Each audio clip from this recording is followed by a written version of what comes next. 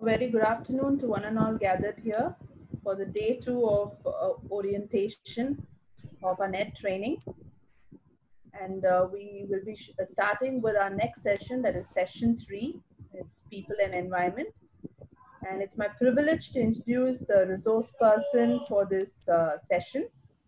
It is Dr. Callistus Jude, Dean of Sciences, Christo Jayanti College. Sir holds a PhD in human genetics, and his areas of research is cancer genetics, genotoxic studies.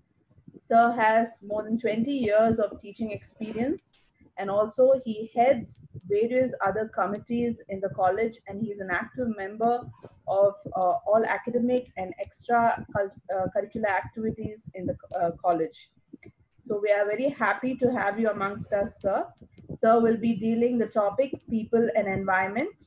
So I request participants to kindly mute your video and audio till the end of the session, and you can discuss with sir at the end of the session. Hand over the session to you, sir. Good afternoon, Sonia ma'am. Good afternoon, sir. Yeah, okay. So my audio is fine? Yes, sir. Yes, all right. audible. So thank you, Sonia ma'am. Good afternoon, dear participants. So today we will be discussing on the third topic as part of the NetSet training, paper 1, which is people and environment. And I welcome you to the second day sessions to be held today. So this topic, people and environment, is very interesting as well as a very important topic in the present context, because if you would have seen a picture of the Earth from outer space, if you would have seen pictures of the Earth from outer space, the Earth appears exquisite. It looks brilliant, appears as a brilliant sphere with lots of clouds around it. We know it's our home, and we've always felt that it is inexhaustible. We thought everything is available, nothing is wrong. But little do we realize that the Earth is fragile and vulnerable, because its climate, nowadays you can hear a lot of news about it, its climate is dangerously altered. Its life support systems, which provide food, water and oxygen, clean water and oxygen, are being destroyed at a record pace, and it's dooming thousands of species into extinction, and it is threatening our well-being also. So how did we end up in such a precarious situation? So if we have a glimpse of the human cultural evolution, we'll get an answer to this. If we briefly survey several million years of our life on Earth, it will provide important insights into the environment crisis we face today. And in today's session, we will journey through very briefly on very important aspects, concepts, and terminologies connected to our environmental concerns. And I have titled this talk as our changing relationship with the environment, because if we look behind, our relationship with the environment has been changing, and this is the cause for the problems of the environment that we face today. So before we go directly into the topics of the people and environment, uh, yeah, a little about how man evolved, and how the different cultural cultural evolution has resulted in damage to the environment. We will see a brief, we'll have a brief overview. As we all know, we say that we have evolved from the apes, all right? So all of you would be recollecting the name Australopithecus. As you can see here, we thought that we evolved from these, first human-like primates called Australopithecus, which lived in this earth 3 million years ago. But actually, these Australopithecus evolved from small insect-eating mammals, which you can see here on the right. So we have evolved from these kinds of creatures. Okay, so insect-eating mammals like the tree shrew that we see today. And there are also reports saying that we have actually evolved the proper human form, evolved from a species called as Sahelanthropus canadensis, as you can see the picture here. So this is the exact ancestor of man, they say, which existed 7 million years ago in the Sahara region, which gave rise to the modern man, Homo sapiens. Homo sapiens. We came into existence in this earth 4 million years ago, 400 million years ago. After the evolution of man, the most important developmental significance is the ability of man to take to bipedal locomotion. So apes and monkeys had quadrupedal locomotion, but then with the evolution of man, the type of evolution, the posture became straight, and man started to free his forelimbs and just walk on his hind limbs. So these hands, because they were not put into use for walking, it improved over time through a process called natural selection. And this conferred manual dexterity, the flexibility for the hands, the movement of the hands in different ways. And this helped man to prepare or manufacture tools, simple tools and weapons to hunt and also to manipulate objects. And this was not the only developmental change, but then the brain size of man also increased. Because of this, there was increased eye and hand coordination, and this helped in making better tools and manipulate the environment and shape the environment. And this later on led to the technological development. Earlier, the man was the society of human beings was hunters and gatherers. They just hunted the animals and they gathered what was available and they lived on it. This society had a very good knowledge of the environment. They didn't disturb the environment. They understood how environment was important to them, and they had a deep reverence for the environment. So the tools that they used, they could make was sticks, stones, and bones. With these tools, they could hunt the animals and provide for their living. So the technology was very primitive, and here the population was under control because there was not much of a surplus and there was no need for man to be greedy.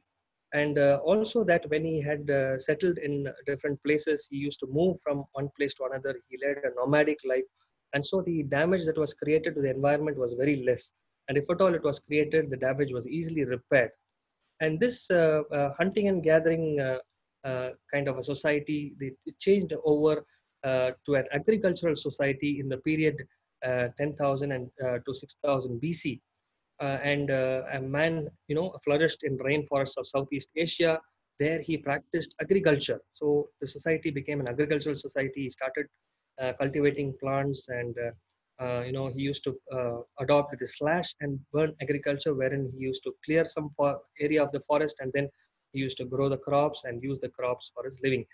And he used to domesticate animals, and also they devised the plow, which was useful in agriculture. Later on, he used the oxen to plow the fields, and this increased the productivity, and then he could produce more and more crops.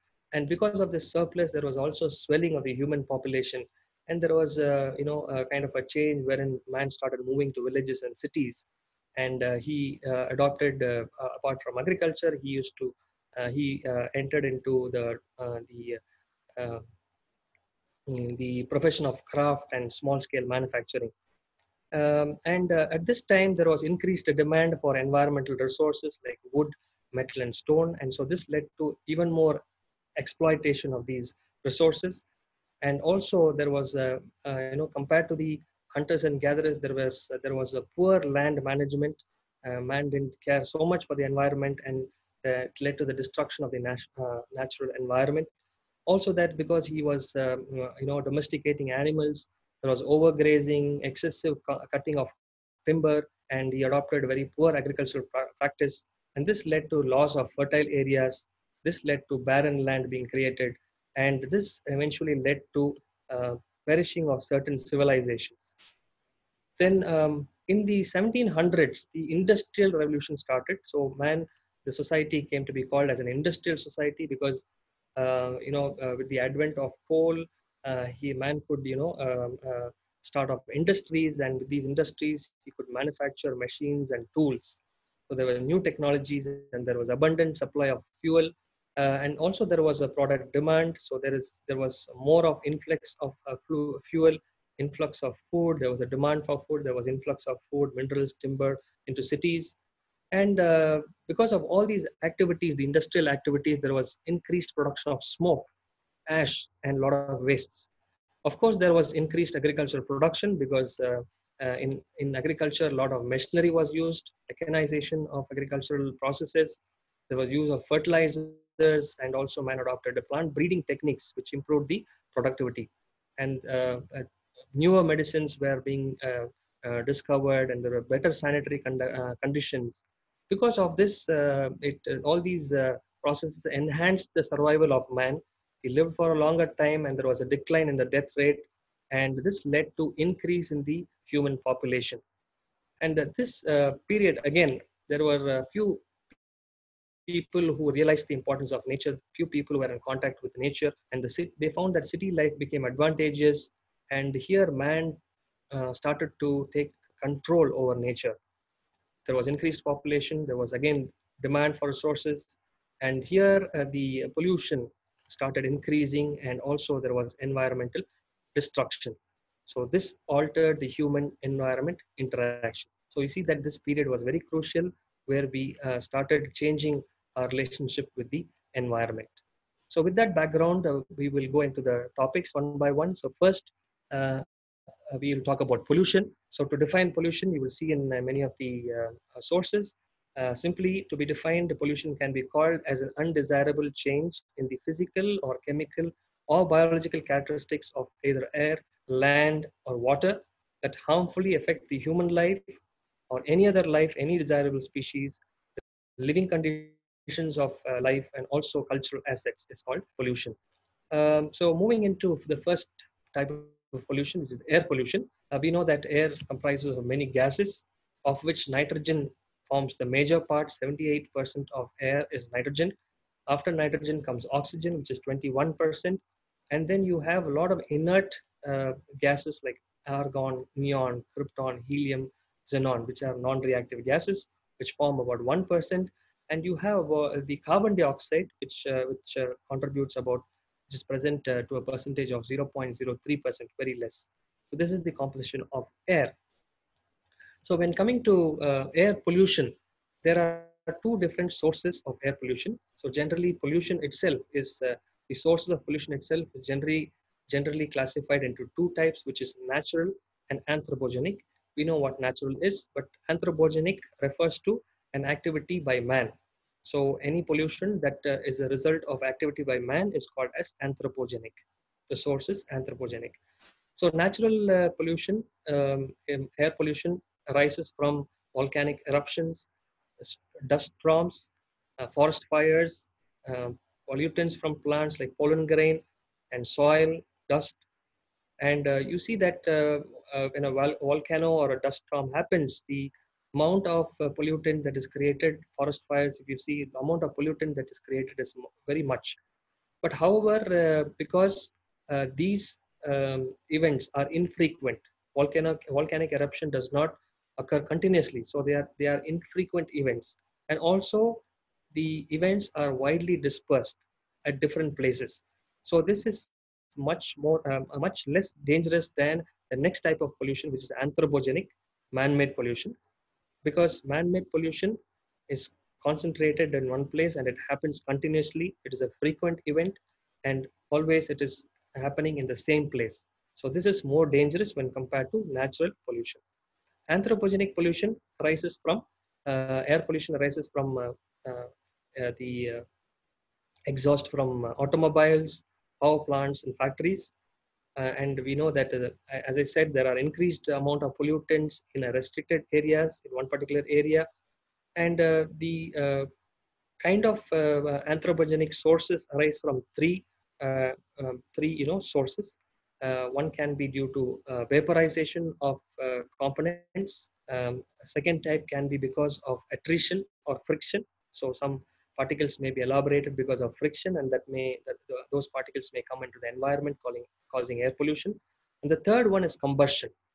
All right. So evaporation or vaporization, attrition, and combustion are three anthropogenic sources or nature of anthropogenic sources of pollution. So combustion is the is far is by more the important form of anthropogenic source, because it causes a lot of damage to the environment. So combustion means it's a process by which the fossil fuels are burned and energy is released to operate engines. So what happens during combustion is that the fossil fuels are burned, and fossil fuels are made up of two important molecules called carbon and hydrogen. So repeated, carbon and hydrogen occur repeatedly, and they are bound by bonds, as you can see here in this illustration. And during combustion, if there is a small ignition in the beginning, that ignition breaks the initial bonds and releases the carbon and hydrogen, and also produces heat and energy. And this initial breaking of bonds powers the ignition for the next set of reactions. And like a chain reaction, the bonds are broken, and then the heat and energy are released. All right. So this is what happens in the engines to release energy for powering the engines. But what usually happens is that the combustion is not complete. So always there is incomplete combustion, and that results in the production of pollutants. So the major pollutants that arise because of incomplete combustion are carbon dioxide, CO2, carbon monoxide, and unburned hydrocarbons. So these are all coming out of automobile and industrial exhaust. Along with these gases, there also comes the heavy metal contaminants like lead and mercury, because in fossil fuels these elements are also present. So lead and mercury also come out as pollutants. And when coal is burnt, it contains sulfur. So sulfur, it reacts with oxygen. So whenever there is a combustion, the oxygen also is involved. And because of the involvement of oxygen, there's a reaction and production of new compounds. So here in coal, there is sulfur that is present. So when coal is burnt, oxygen it interacts with oxygen, and it produces sulfur oxide, sulfur dioxide, and sulfur trioxide, SO2 and SO3, sulfur dioxide and sulfur trioxide. So these are again another component of air pollution because of combustion of fossil fuels. Nitric oxide and nitrogen dioxide are also components, because again nitrogen is also present in air. So because during combustion air is being used, so along with oxygen, nitrogen also is present. So when nitrogen reacts with oxygen, it produces nitric oxide and nitrogen dioxide. This also emanates as a pollutant in the atmosphere. So these are all direct products of combustion, or the raw material, the fossil fuel, tends air or water. Then they may react with other components that are present in the medium, and they will result in the production of secondary pollutants. For example, now sulfur dioxide, which is coming out because of burning of coal, it will react with oxygen and water that is present in the atmosphere, and this will result in the production of sulfuric acid. All right. So this is one of the examples of the effect of secondary pollutants. So coming to the effects of air pollution. So we are clear about the types of air pollutants. Okay. So we have the hydrocarbons, carbon dioxide, carbon monoxide, lead, mercury, sulfur oxides, nitrogen oxides. So these are all the pollutants that are present in air, in addition to sulfuric acid that may result as a secondary pollutant, a reaction producing secondary pollutant. Now coming to the effects of air pollution, first we will see the environmental effects.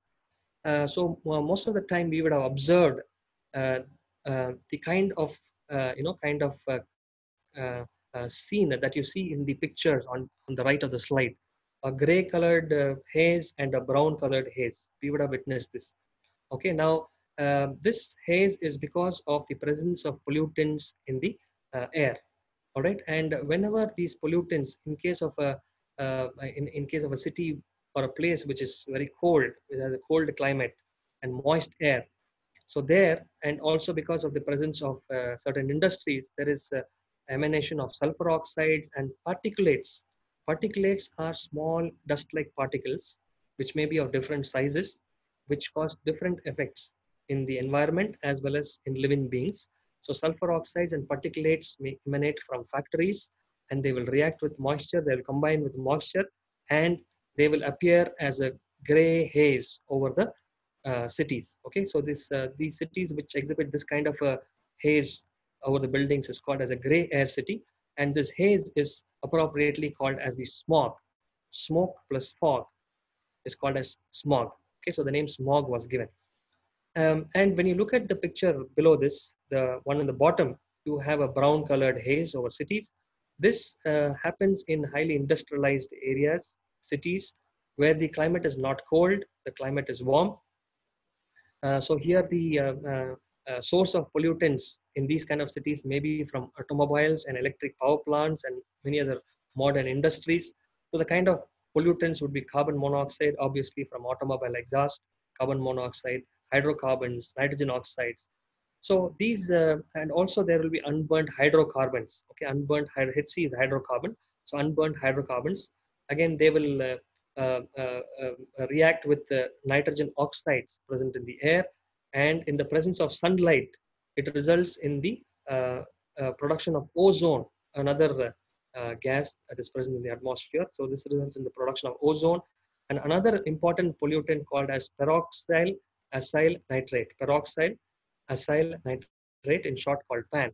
All right. So these primary pollutants, carbon monoxide, hydrocarbons, nitrogen oxides, then ozone, peroxyl acyl nitrate, all these combine and they give a brown colored haze over cities. Okay, so this happens in cities where the weather is hot, and the kind of pollutants are these coming from automobiles and power plants.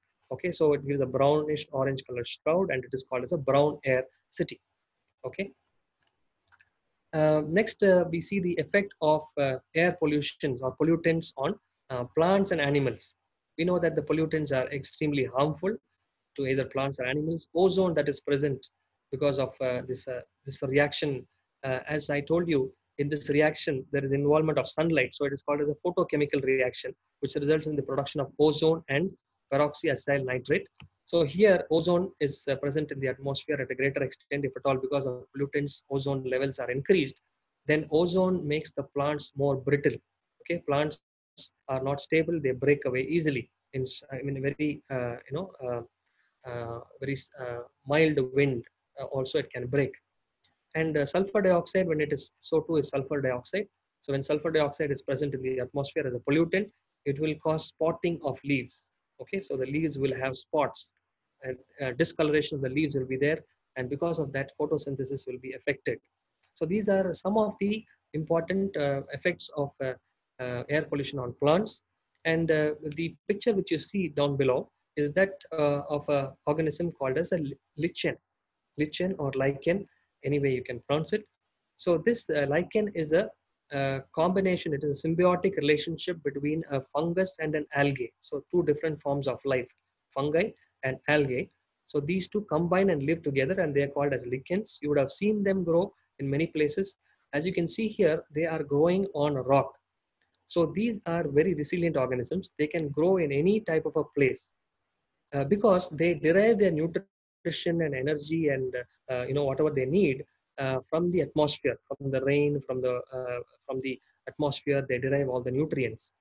So these lichens are considered as indicator species because they will indicate whether pollution is there or not, because they derive nutrients from the atmosphere, and in case there are pollutants in the atmosphere, it will cause the destruction of lichens. So if you see lichens in a place in this year, and after 5 years, you see that they have disappeared, that means that place there is a lot of pollutants, and so the lichens did not survive. So we can call them as an indicator species for pollution. As you can see here, this table shows the different effects that air pollutants have on different materials. Okay, so you can see here that it has an effect on metals, on stone and concrete, on paint, on rubber, on leather, on paper, on clothes, and on ceramics. And you can see on the right side which are the pollutants that cause these effects.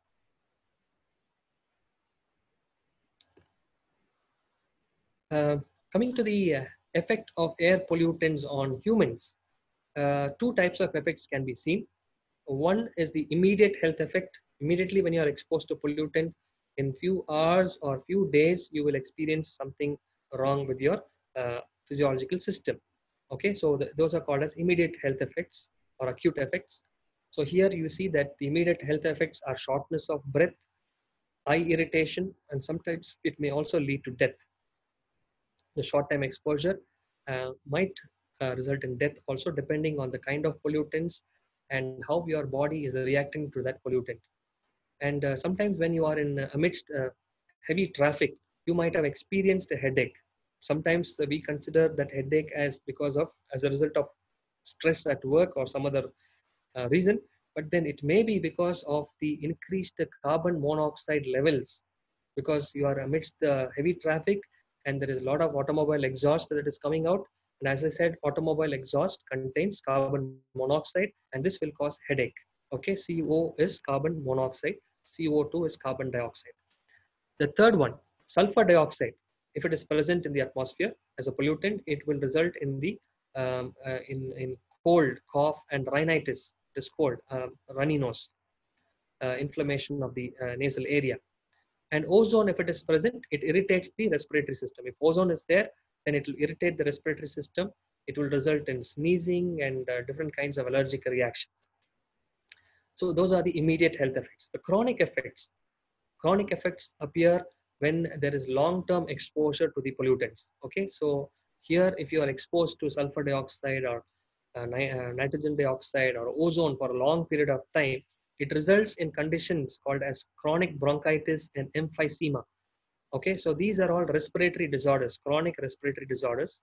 Chronic bronchitis refers to the inflammation of the bronchi, which is the windpipe. All right, so the windpipe that leads to the lungs. So inflammation over there will result in the increased secretion of mucus and also blockage of the airway, so that breathing will become difficult. Emphysema is another respiratory condition wherein the alveoli, you might have heard of alveoli, inside the lungs, there are small sacs called as the air sacs where the exchange of gases happen. All right, so those air sacs are becoming damaged because of pollutants. All right, so that condition is called as emphysema. So this will result. And bronchial asthma and lung cancer are other chronic effects of air pollutants. So you see how harmful they are. When we talk about air pollution, we cannot miss, talking about ozone. All right. So in the previous slides, we saw ozone as a pollutant causing a lot of ill effects. That's because in certain areas, the levels of ozone increase and it causes health effects in humans. But at the same time, ozone is a gas that is required to block UV radiation from reaching the earth. We are all aware of it. So about 98% of the UV radiation is blocked and screened by ozone gas. And this ozone, here the formula, chemical formula for ozone is O3. All right. So ozone, this is present in the layer of atmosphere called as the stratosphere. As you can see here in the left side, you see the picture there. All right. So you very close to the Earth is the troposphere. All right. So this spans to about 20 kilometers.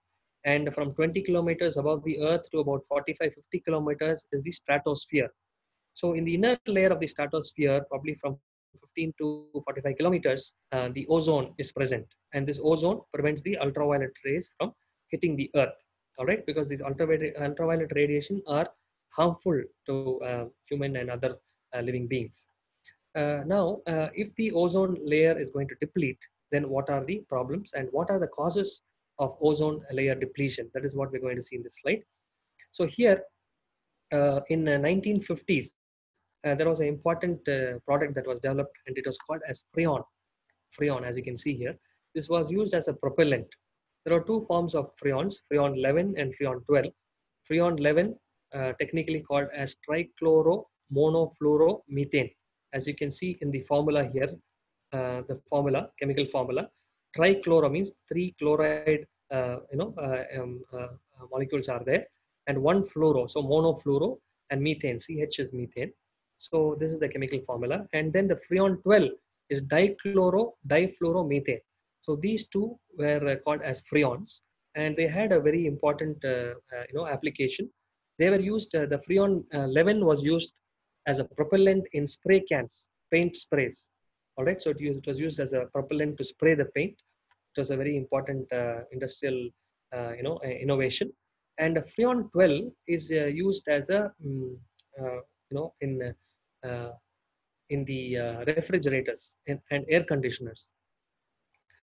All right, so these two are very important products, and these fall under the class of chemical compounds called chlorofluorocarbons, in short CFCs.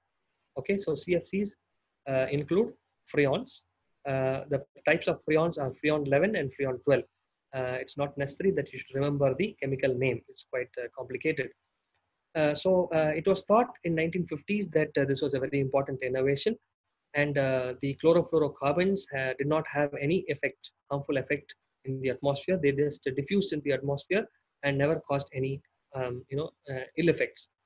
But then in 1970s, someone proposed that it might cause an effect, and it was found that it causes an effect because these freons, chlorofluorocarbons, in the atmosphere, when they interact with sunlight, in the presence of sunlight, they are broken down, okay, and the chloride ions, chlorine atoms are liberated, okay. So chlorine atoms are liberated, and this reaction is called as photodissociation, okay, photodissociation, because in the presence of light, sunlight, the molecule dissociates, liberating the chlorine ions, chlorine atoms.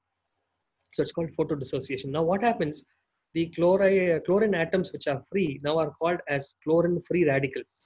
All right. So they are very highly reactive. So in the atmosphere, they go and react with ozone.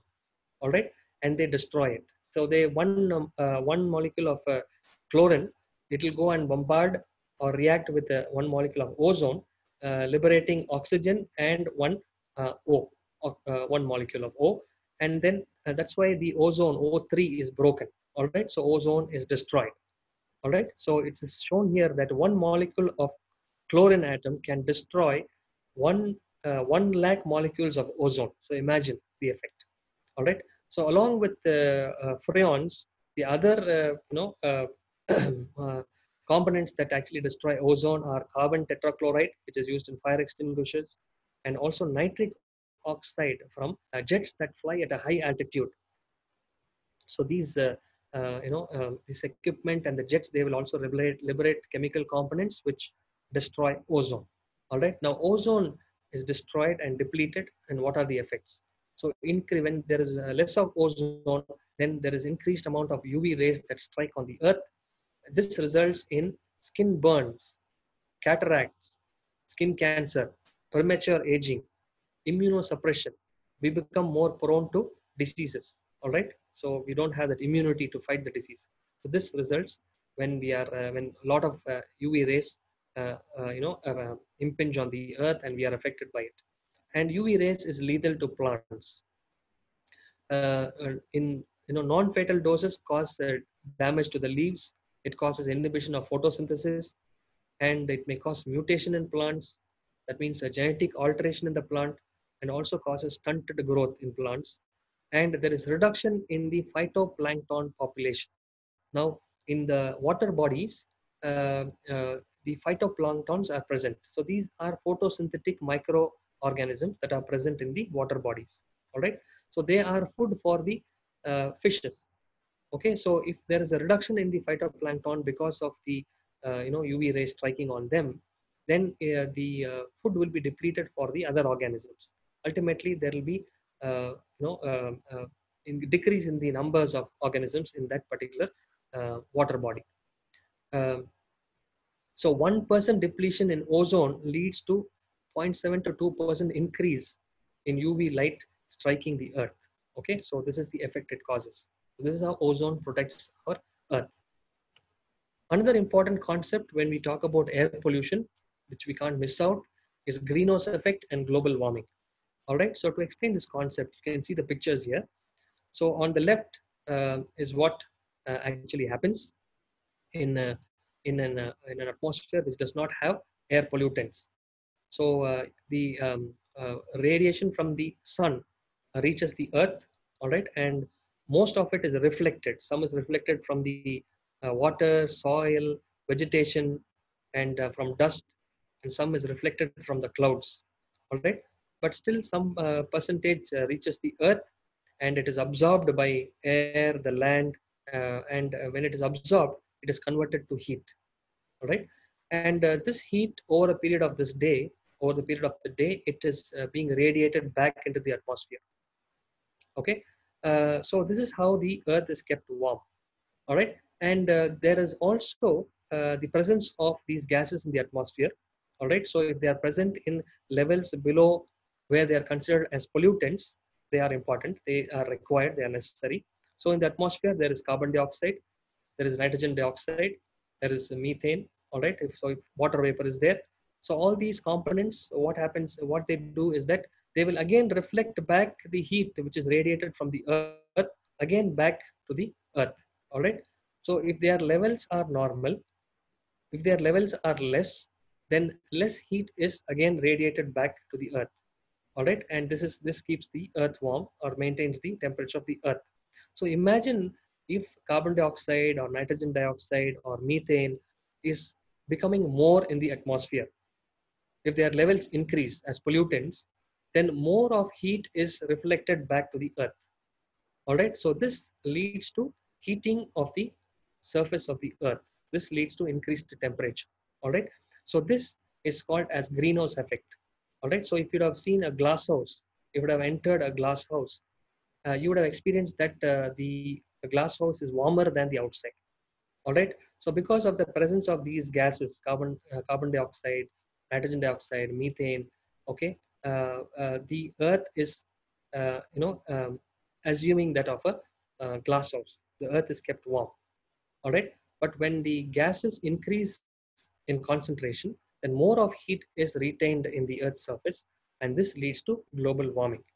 All right, so that is greenhouse effect and global warming. I hope you understood the concept. And because of the increase in these gases, and because of this greenhouse effect, and because of global warming, what happens is that there is increased global temperature. All right, and so this increased global temperature will warm the oceans. Okay, so when there's more of temperature, when the surface of the earth is very warm and the oceans also become warm, then this decreases the solubility of carbon dioxide. All right, now the water bodies, especially the sea, is a great reservoir for carbon dioxide. So carbon dioxide, when it is present in the atmosphere, it is quite dangerous. It is only required for plants. Okay, so they'll be used by plants. Other than that, they are very dangerous. So the carbon dioxide is reserved in the water bodies. All right, so if at all the water body becomes warm, then there is less solubility of carbon dioxide, and so carbon dioxide is liberated again into the atmosphere. So the levels of carbon dioxide increase in the atmosphere. So this is kind of a feedback, positive feedback. One increases and then the next event also increases. All right, so here again with that carbon dioxide, there is more of deforestation. So there is more of carbon dioxide available in the atmosphere because forests are cut down, and carbon dioxide is not being absorbed by trees, and burning of fossil fuel also leads to increased amounts of carbon dioxide. So there is increased levels of carbon dioxide because of all these activities in the atmosphere, and this causes the greenhouse effect. All right, and because of that greenhouse effect, there's more of global warming. Global warming also results in melting of glaciers and polar ice caps. Because of that, the reflective surface, these glaciers and polar ice caps function as reflective surfaces, reflecting the radiation back to the atmosphere. But then because of loss of these glaciers and polar ice caps, the reflective surface decreases, and so that increases the temperature of the Earth. And this also results because of melting of polar ice caps. It results in rising of sea level and flooding of coastal areas. So there's a lot of effect because of the increased amount of carbon dioxide in the atmosphere. So we would have thought that pollutants are only present in the air outside, but then in the places where we live, inside the house or inside any building, there are a lot of pollutants, and they are even more dangerous because we are most of the time we keep ourselves closed in the house, and we are exposed to these pollutants inside the house.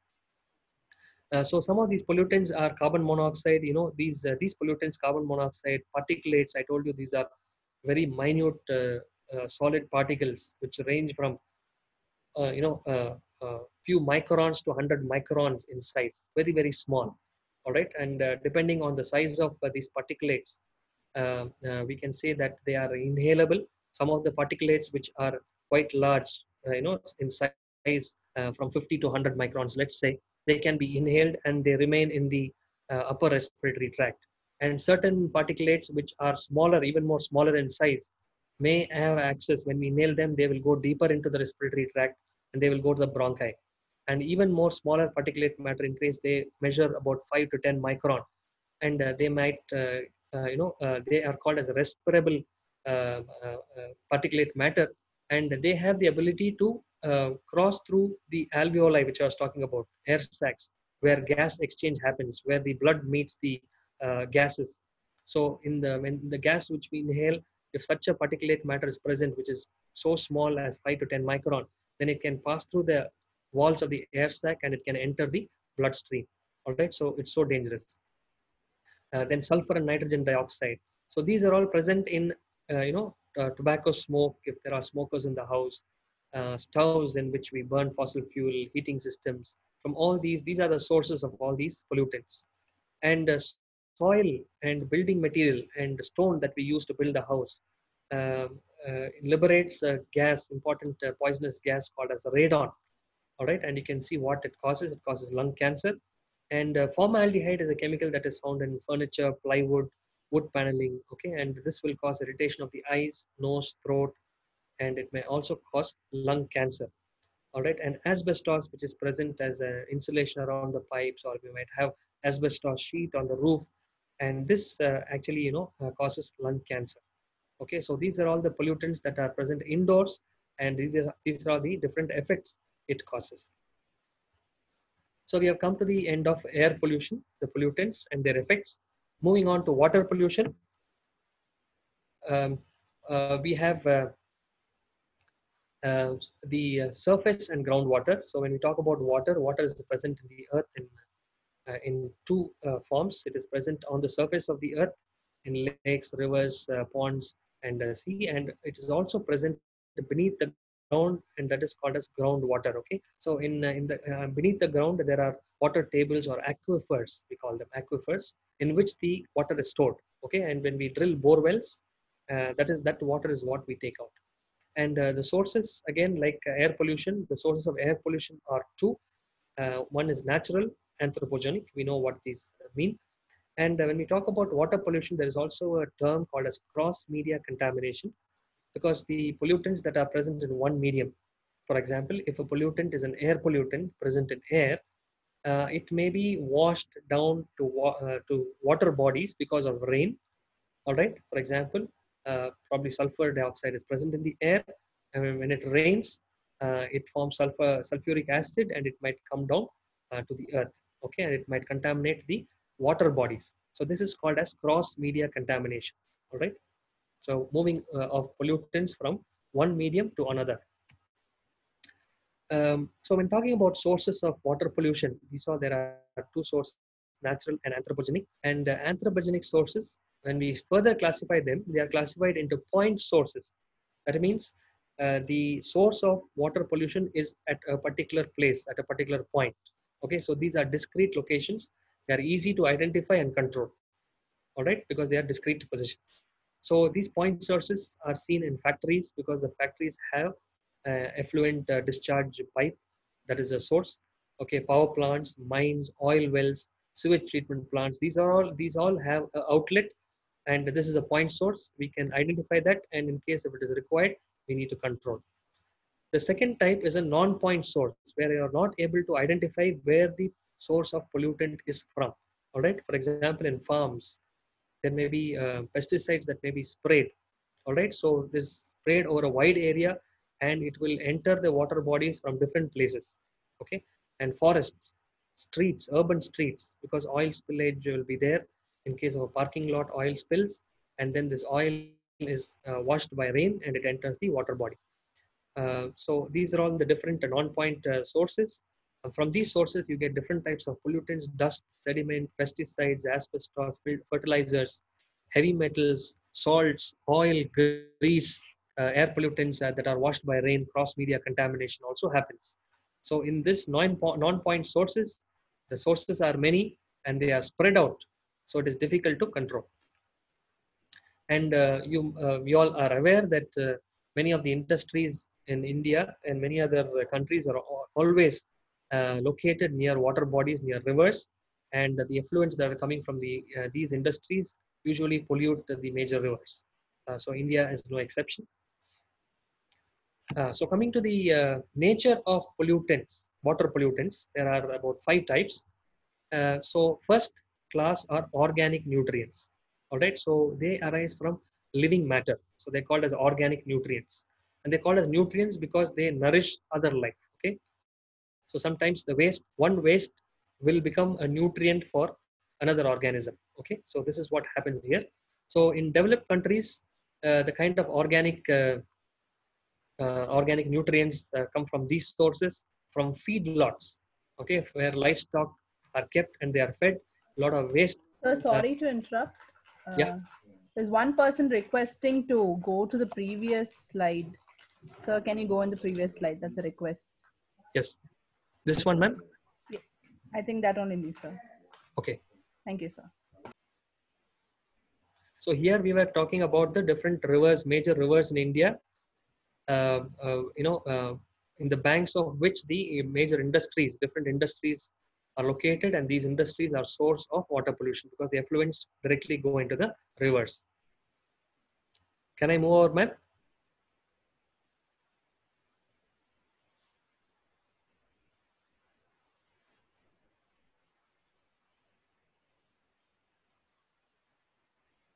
Okay, so we were talking about the organic nutrients. So in developed countries, these are the sources of organic nutrients as pollutants. You will have feedlots where the poultry, or it may be a piggery, or it may be a place where the livestock are reared. So there the feed is given, and a lot of feed goes as a waste. It's a feedlot. And then there may be sewage treatment plants, which will generate a lot of organic nutrients as pollutants, and paper mills, because they use pulp, and then that's organic matter, and it goes as a along with the effluent. So these are the sources in developed countries, whereas in developing countries the major source is human animal waste and raw sewage. Most of the time it goes untreated, right? So it may be a fecal waste from humans and animals, and also raw sewage that is released into the water bodies. So these are the sources in developing countries. What are the effects of these organic nutrients? So these organic, as I said, these are nutrients, so it's consumed by another organism. So here, when it enters the water body, it is consumed by bacteria. All right. So there are specific bacteria present in water bodies which feed on these nutrients and convert them into harmless forms, and this purifies the water. It clears the water of the pollutant and it purifies the water. This is a good thing. As you can see in the illustration below, in this part there is the pollutant that enters, and then here there's the action of the bacteria that happens. But at the same time, because of the presence of the pollutant, the bacterial activity increases. All right. And because of the bacterial activity, because it wants to degrade the pollutant, more of bacteria are there, and they will consume oxygen that is present in the water. This results in the depletion of water, depletion of oxygen in that area. All right. So in the place where the pollution is let into the water, where the concentration is more, there will be more of concentration of the bacteria, and these bacteria act upon the organic matter. And for this action, they need oxygen, And because of the utilization of oxygen by these bacteria, there is depletion of oxygen. Okay, so that is called as the biological oxygen demand. And because the oxygen depletes, the aquatic life also is wiped out. Okay, so fish and worms, whatever was there in that particular area of that water body will die because oxygen is not present. All right. Fortunately, as water flows, it is being purified, and then again the oxygen levels increase, and then the aquatic life thrive. But what happens usually is that the from a point source, the liberation of these organic nutrient as a pollutant is continuous. All right, and so there is a great demand for the bacteria to perform its function, and because there is also dearth of oxygen in the place, oxygen is getting depleted, so these bacteria cannot thrive there. So these bacteria are replaced by another group of bacteria which can thrive and degrade this organic matter in the absence of oxygen. These are called as anaerobic bacteria. So the aerobic bacteria are replaced by anaerobic bacteria. Okay, and these anaerobic bacteria act on the remaining organic matter. All right, and they will convert it and degrade it. The problem is that these anaerobic bacteria, they will produce gases like methane and hydrogen sulfide, which causes kind of odor and taste. And in fishes that consume this, the odor and taste will be there in these aquatic organisms also. All right, so this is the concept of biochemical oxygen demand, depletion of oxygen because the bacteria are acting on the organic matter. The second class are inorganic nutrients. Okay, so these inorganic nutrients as pollutants, they are coming from agricultural waste, agricultural practices. Okay, because inorganic fertilizers are being used, the pesticides and fertilizers, and these fertilizers contain phosphates and nitrates. Phosphates and nitrates, these are the inorganic nutrients. Again, they are called as nutrients because they serve as a nutrient or energy source for a group of living organisms. And also laundry detergents, phosphates also come from laundry detergents. Also nitrate and nitric acid comes from atmosphere. Again, here we are talking about cross media contamination. And also animal wastes, they contain phosphates and nitrates. Animal wastes also contain phosphates and nitrates. And all of this will seep into groundwater, and from the groundwater, they will enter the rivers. So the effect of these inorganic nutrients is this, okay? So they contain nitrogen and phosphorus, they are nutrients. So these nutrients will promote the growth of another group of living organisms, algae and also plants. So in the water bodies, these algae and plants will grow to a greater extent, and they will fully cover the water bodies. We would have seen in many water bodies that this happens. And this phenomenon is called as eutrophication. Eutrophication, okay? Because of increased nutrients, all right? There is increased amount of algae and plant growth in the water bodies, all right? So this is eutrophication. And what happens if there is increased algal and plant growth in water bodies? It impairs the swimming. Fishes can't swim, and if the water body is used for recreation purpose, we cannot use it. Fishing is not possible. Navigation through the water body is not possible. And most importantly, the plant material and algae will decay. All right. Again, the bacteria will act on the decaying matter. It becomes an organic nutrient. So the bacteria will act upon it. Again, there will be depletion of oxygen. It will lead to the biochemical oxygen demand. All right. And this, again, the organic matter after this aerobic bacteria will be broken down by anaerobic bacteria, and it will produce methane, hydrogen sulfide. So the same thing what happened in the previous case will happen here. So this is the effect of inorganic nutrients on water bodies, eutrophication and others. Then in water pollutants, there is also, in water, there is also, if at all a pollutant is there, it can be an infectious agent also. Okay, so in contaminated water, we see bacteria, viruses, protozoans, all right? So we have heard of diseases, water-borne diseases, okay? Typhoid, cholera, polio is transmitted by water, and hepatitis, type of hepatitis called hepatitis A virus is actually present in contaminated water. The source is water. And dysentery, amoebic dysentery is caused because of the presence of an amoeba histolytica in the water. Okay, so different forms of these pathogens will also be, infectious agents will also be present in polluted water. This is because the water is untreated, sewage is untreated. There's presence of animal wastes in the fields and feedlots, which are washed into the water, into rivers and water bodies. And also these infectious agents arise from meat packing and tanning industries, from animal industries that handle animal parts and all that.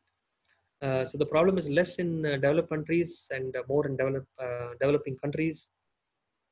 Uh, um, and indicators of pollution are, in case you want to assess whether the pollutants, these kind of infectious agents, or the water is polluted by fecal matter, there are indicators, as we saw in the previous case in air pollution. Lichens were the indicators.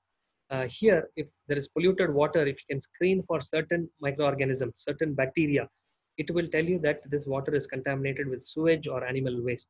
Examples of these indicator organisms are coliform bacteria, Escherichia coli, as you can see here, the pink ones, and also another bacteria called as streptococcal bacteria. These are present in feces, and if at all the water body is contaminated by feces, then the numbers of these bacteria will be more. So these are indicators. Then the next class of water pollutants are toxic organic pollutants, right? So there are about 85,000 different organic compounds that are used in industries, all right, as raw material and as products. Solvents, pesticides, cleaning agents, all these are sources of these toxic organic pollutants. The problem with these toxic organic pollutants are that they are non-biodegradable. In the previous cases, we saw that bacteria act upon the organic pollutants, and they are, degraded. But in this case, they are non-biodegradable. That means they cannot be acted upon by bacteria, or sometimes they are degradable, but then they degrade very slowly by the time the effect is done. So they persist in the ecosystem, or they persist in the habitat. And whenever these non-biodegradable pollutants are present in the ecosystem, they are directly or indirectly consumed by the life. All right. So probably when probably it is present in the grass, then the grasshopper, the pollutant is present on the grass. Then the grasshopper feeds on the grass. All right. So the pollutant goes into the grasshopper. All right. And it is not assimilated in the grasshopper because it cannot be biodegraded. It is there in the tissue. This grasshopper may be eaten by a mouse, all right, and then the pollutant goes to the mouse, and then this mouse may be eaten by the snake. The pollutant goes to the snake, all right. And since the larger organisms feed on more of these smaller organisms, more of these pollutants get accumulated in the body of larger organisms. Okay, so this process is called as biomagnification. All right, so when the pollutant or a chemical gets magnified in a life system, it is called as biomagnification. So this happens in the food chain and in the food web. And these pollutants are also carcinogenic. They cause cancer in humans and aquatic organisms. And when these pollutants, they react with chlorine, they also become carcinogenic, because chlorine mostly is added in water to purify water. So these pollutants, they combine with chlorine to they become carcinogens. And also they create an offensive taste and odor in the water as well as in the organisms in the water. The next class are toxic inorganic pollutants. All right. So here it comprises of chemicals again, metals, acids, and salts. All right. So they are these metals and acids and salt. They come from industrial discharge, urban runoff, from parking lots or any establishments, sewage effluents, and also from mining. So these are the sources of these metals. One of the important metals that poses a health hazard is mercury. It's a toxic inorganic pollutant, mercury, which may be present in water. If it is present in water, it is acted upon by, again, there are specific bacteria which act on mercury, then change it into dimethyl mercury and methyl mercury. Dimethyl mercury it evaporates slowly from water bodies, whereas methyl mercury gets sedimented, and it slowly it is released into the water body, and it is eaten by aquatic organisms, and it gets accumulated in their tissues, and it leads to biomagnification. Now, what happens when humans consume these aquatic organisms? Then the mercury, the toxic substance, goes into our body and it causes a lot of health effects. All right. So one of the example of this effect of mercury was seen in Japan in 1950s, and there people developed a disease called as Minamata disease because it happened in the Minamata Bay. This resulted in a numbness of the lips, the tongue and the limbs of these people. They lost the control of the muzzle. It also led to neurological defects like deafness, blurring of vision, and mental derangement. All right, so about 50 people were affected, and this was a important disease at that time. And the source of this mercury is from vinyl chloride manufacturing plant, which manufactures plastic and uses that to uh, you know uh, manufacture toys, soft toys, plastic toys, and it also comes from incinerators, coal-fired power plants, research labs, and hospitals. Then there are also nitrates, which pose as toxic inorganic pollutant. It comes from animal waste, from fertilizers. It is converted to toxic nitrates in the human intestine.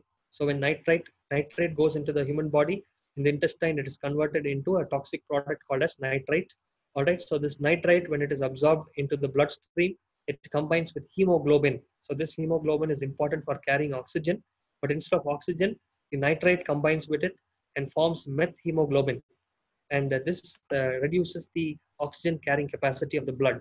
All right. And so we face a lot of problems. Human will face a lot of problems. It is fatal. And chlorine, as I said, is present in water. It is also a toxic inorganic pollutant at higher levels. um, so it is again carcinogen, and it may be toxic to fish. And those are the different types of pollutants in water. All right. So chemical pollutants, organic pollutants, all those are there. And another aspect of water pollution is thermal pollution. All right. So if the temperature of the water is altered, it is called as thermal pollution. This happens near power plants, oil refineries, steel industries, and industries which use water for cooling. So these industries use the water from the water body for cooling. They are piped into the industries, they cool the machines, and then the warm water is let back into the natural bodies. All right. So this affects a lot of this affects the environment and the species also. So the different effects you can see, it will lead to the increase in the heat tolerant species and decrease in the heat intolerant species. So there will be a total change in the life that is present in the water body. All right. So those species which can tolerate heat will survive and will flourish. Other species will diminish, and it will decrease the dissolved oxygen content of water. So warm water will decrease the dissolved oxygen content. Because of that, oxygen depletion happens and life cannot survive in that area. It increases the metabolic rate in aquatic organisms. If there is warm water, the metabolism is even more, and so the more energy is utilized.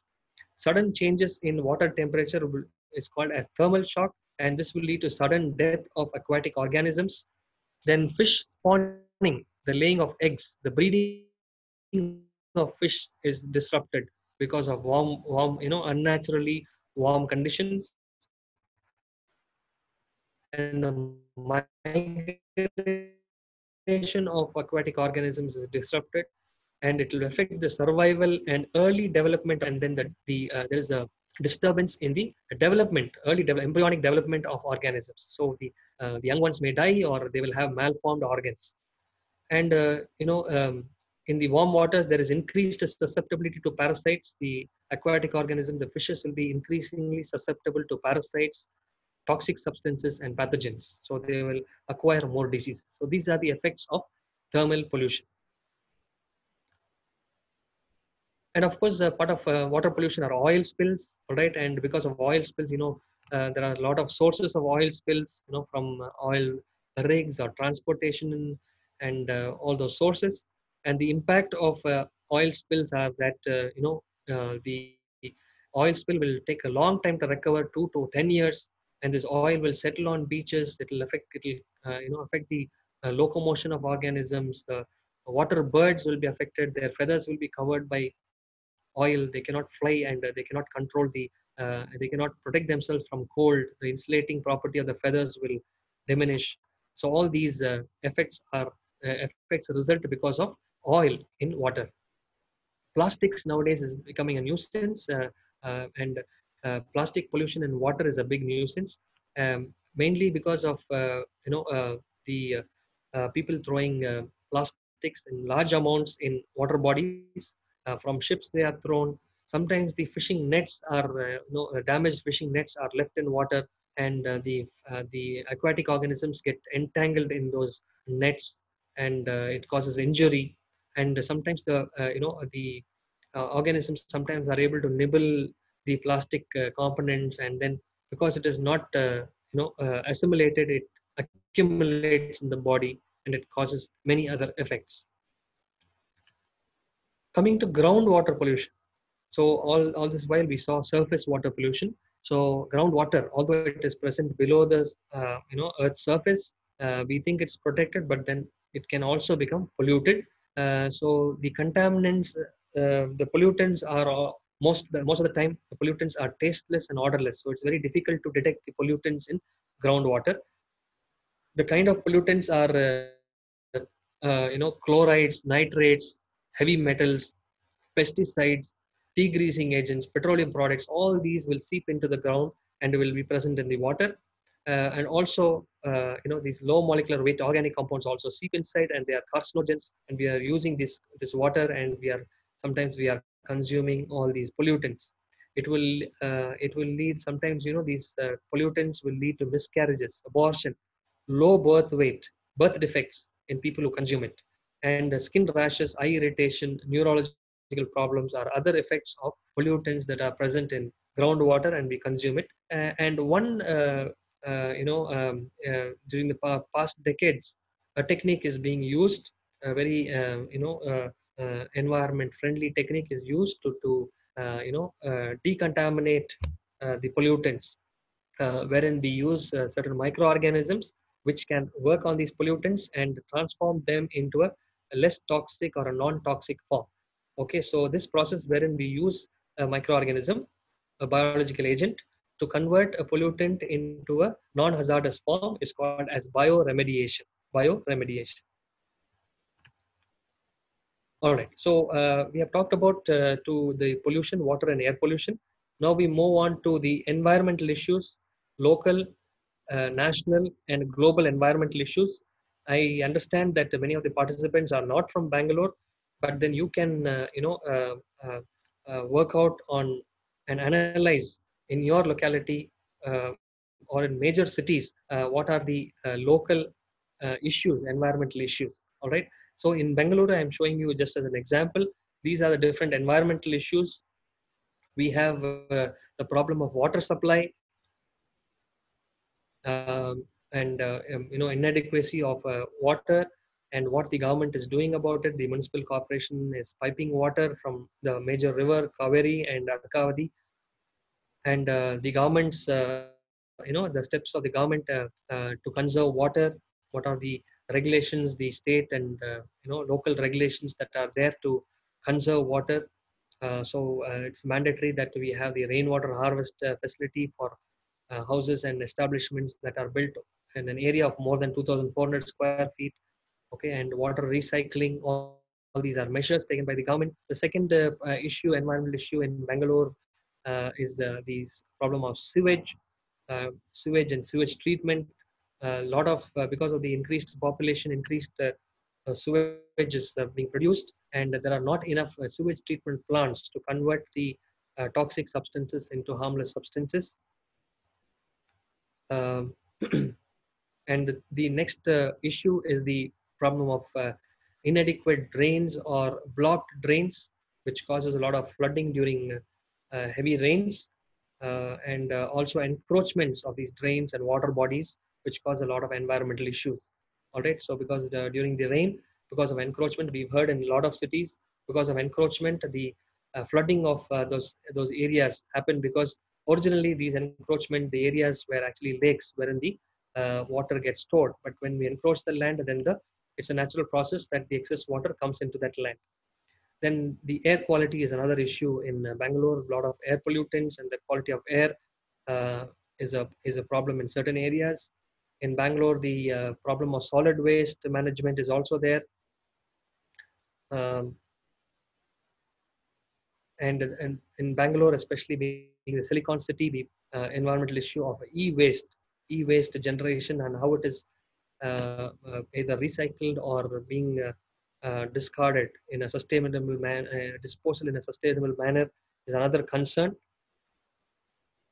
Traffic and transport is another big problem in cities, major cities, and the loss of forests and parks and tree cover in the city, because in Bangalore was is known as the garden city, and a lot of tree cover is being removed because of a lot of developmental projects like the metro and flyovers and all that. So this may be happening in many cities also. So this is another environmental issue. Another local environmental issue is the health because of change of climate and prominence of infectious agents because of the change in climate. So these are some of the environmental issues, local environmental issues. So participants can discuss and analyze the different environmental issues pertaining to their local locality. Coming to national environmental issues in India, here I want to show you that one of the reasons for environmental issues is the explosion in population. So according to statistic taken yesterday at 1 o'clock, the population in India is 1.37 billion, 1.37 billion. All right, and there's it's increasing in a very fast pace, and it is causing a lot of. It is a reason for.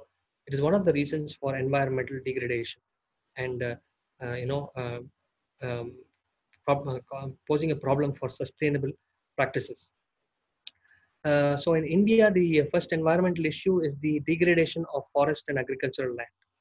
All right. So in India, many of the forest land is because it's agricultural country, so most of the forest lands are um, you know cleared to cultivate for cultivation for agriculture.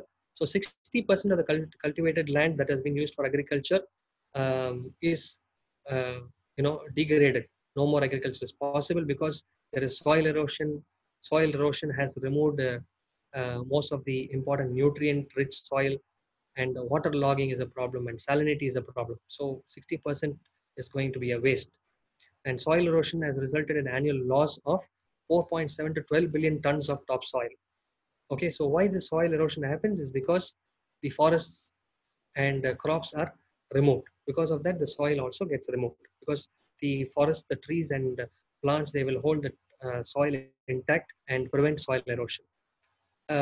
So 6 lakh 37 kilometers, square kilometers of land in India consists of forests.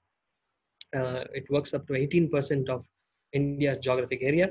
And most of these forests, the larger percentage of forests are seen in Madhya Pradesh and in the northeast states. Okay, and the forests are being, a lot of trees are being cut in most of the forest areas because they are harvested for fuel. And the need for wood and expansion of agricultural land leads to the decrease in forest cover. So we lose a lot of forest cover because of these two practices. And also industrial and motor vehicle pollution increases atmospheric temperature. We saw how it increases the temperature, global warming, and this results in a shift in the precipitation patterns. We are experiencing that now. All right, so the rains, rains are coming only in unexpected times. Okay, so that's a shift in the precipitation pattern. So that affects agriculture and also survival of the forests. The second environmental issue in India is air pollution. All right, obviously the number of vehicles are increasing in cities and everywhere, and there's also apart from the automobile exhaust, there is also dust that is emanating because the bad condition of the roads in most of the cities. And in big cities, you can see that there is a 2.3 times higher than the amount, the pollutants are 2.3 times higher than the amount recommended by World Health Organization. All right, and because of the increase in the pollutants in the air, there are a lot of effects. One of the prominent effects, which we all know, is what we saw on Taj Mahal, the discoloration of the marble structure of Taj Mahal. The next issue in India is water pollution. Here, the major problem is that the lack of sewage treatment plants. All right, so there's a lot of sewage that is generated, but there are not enough sewage treatment plant. to treat the sewage. All right, as you can see here, out of 3,119 towns and cities, only 209 cities have partial treatment facilities, not full, but partial treatment facilities. There is 61,754 million liters per day, MLD, million liters per day, sewage generation all over India, whereas the treatment capacity of the sewage is only 22,963 million liters per day. Okay, so 38,791 million liters per day uh, goes as an untreated sewage. There are 920 sewage treatment plants all over India, and also that many cities are located near the river banks. All right, and in these areas, the sewage, untreated sewage, and also partially cremated bodies are dumped into the rivers. All right, and these pollutants and organic matter, they flow downstream, and downstream in another city they are used for drinking, bathing, and washing. Right, so this is the environmental issue. Then, of course, the noise pollution is an environmental issue. All right, so noise emanates from different sources. Okay, honking and publicity campaigns by politicians and religious gatherings. All right, so there was a verdict by the government in 2005 to control noise pollution. So they have set the standards for permissible noise levels in urban and rural areas, but how far these are being followed is a question. Land pollution is the next environmental issue. Land is polluted with pesticides, fertilizers, and corrosion.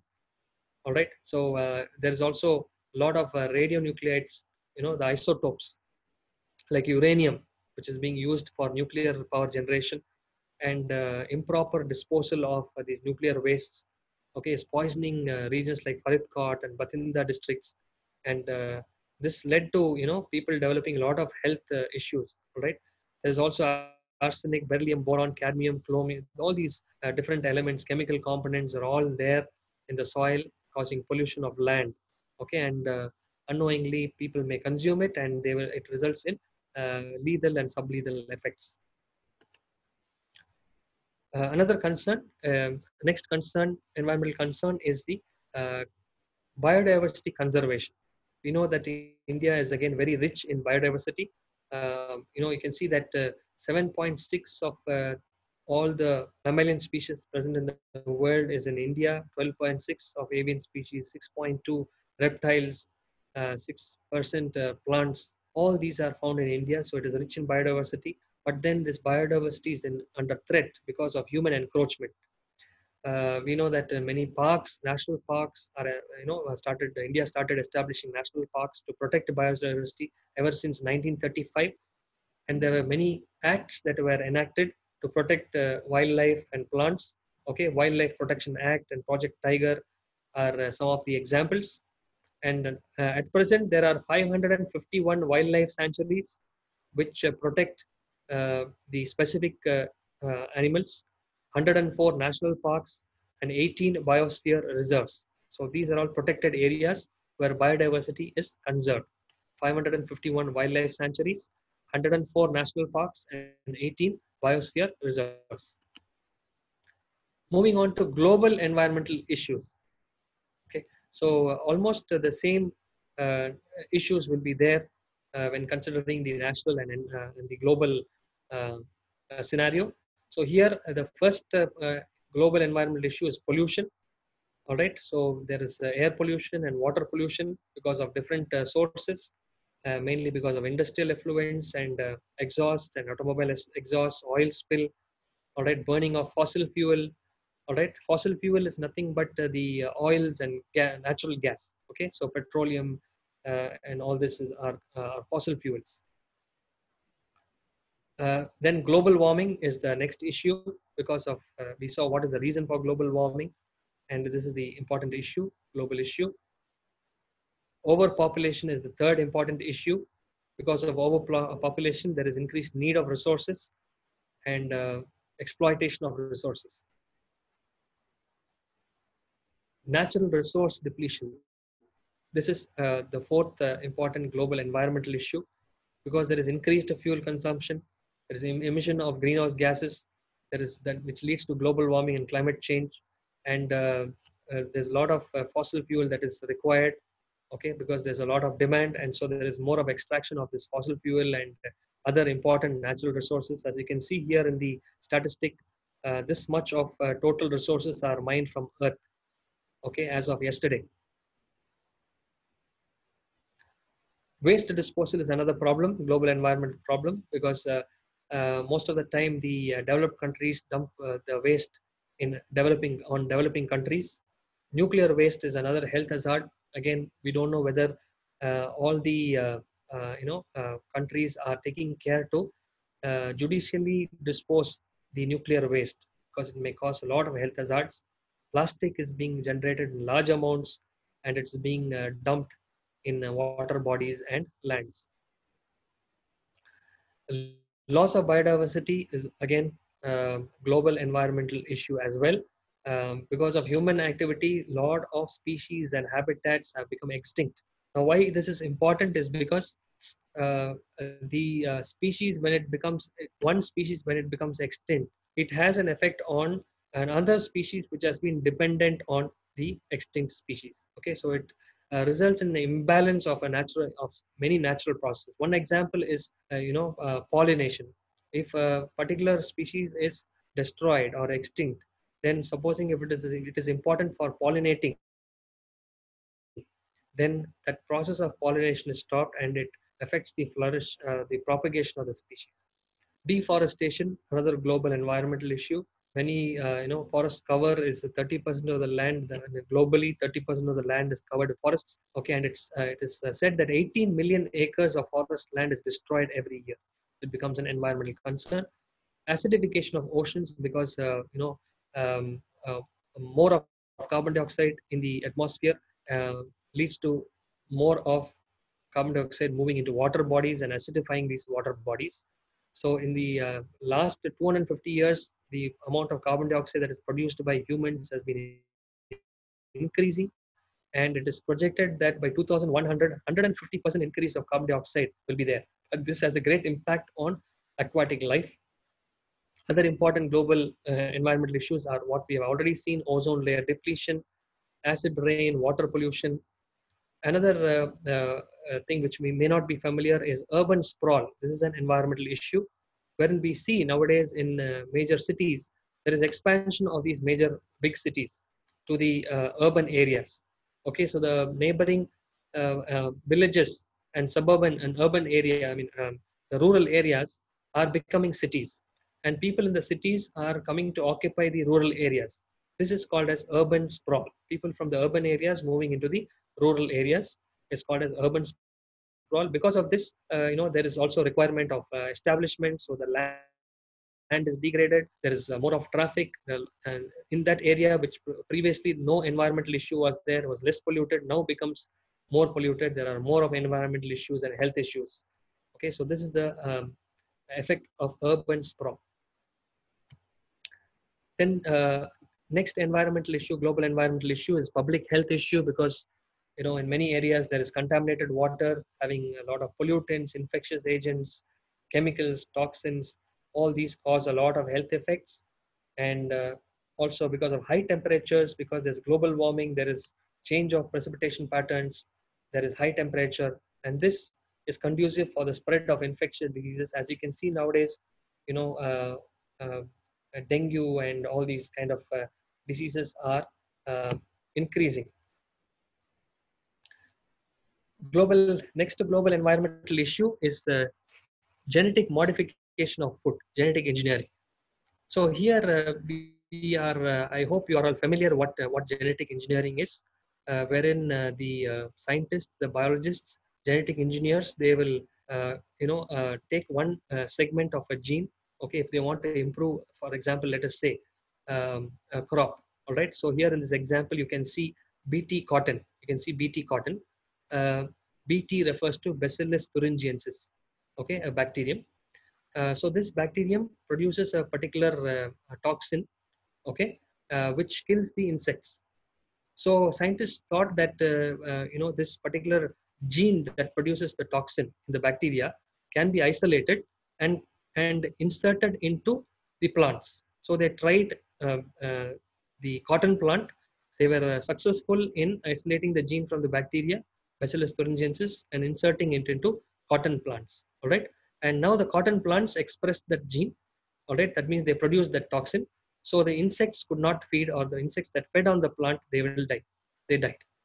Okay. So this is genetic engineering.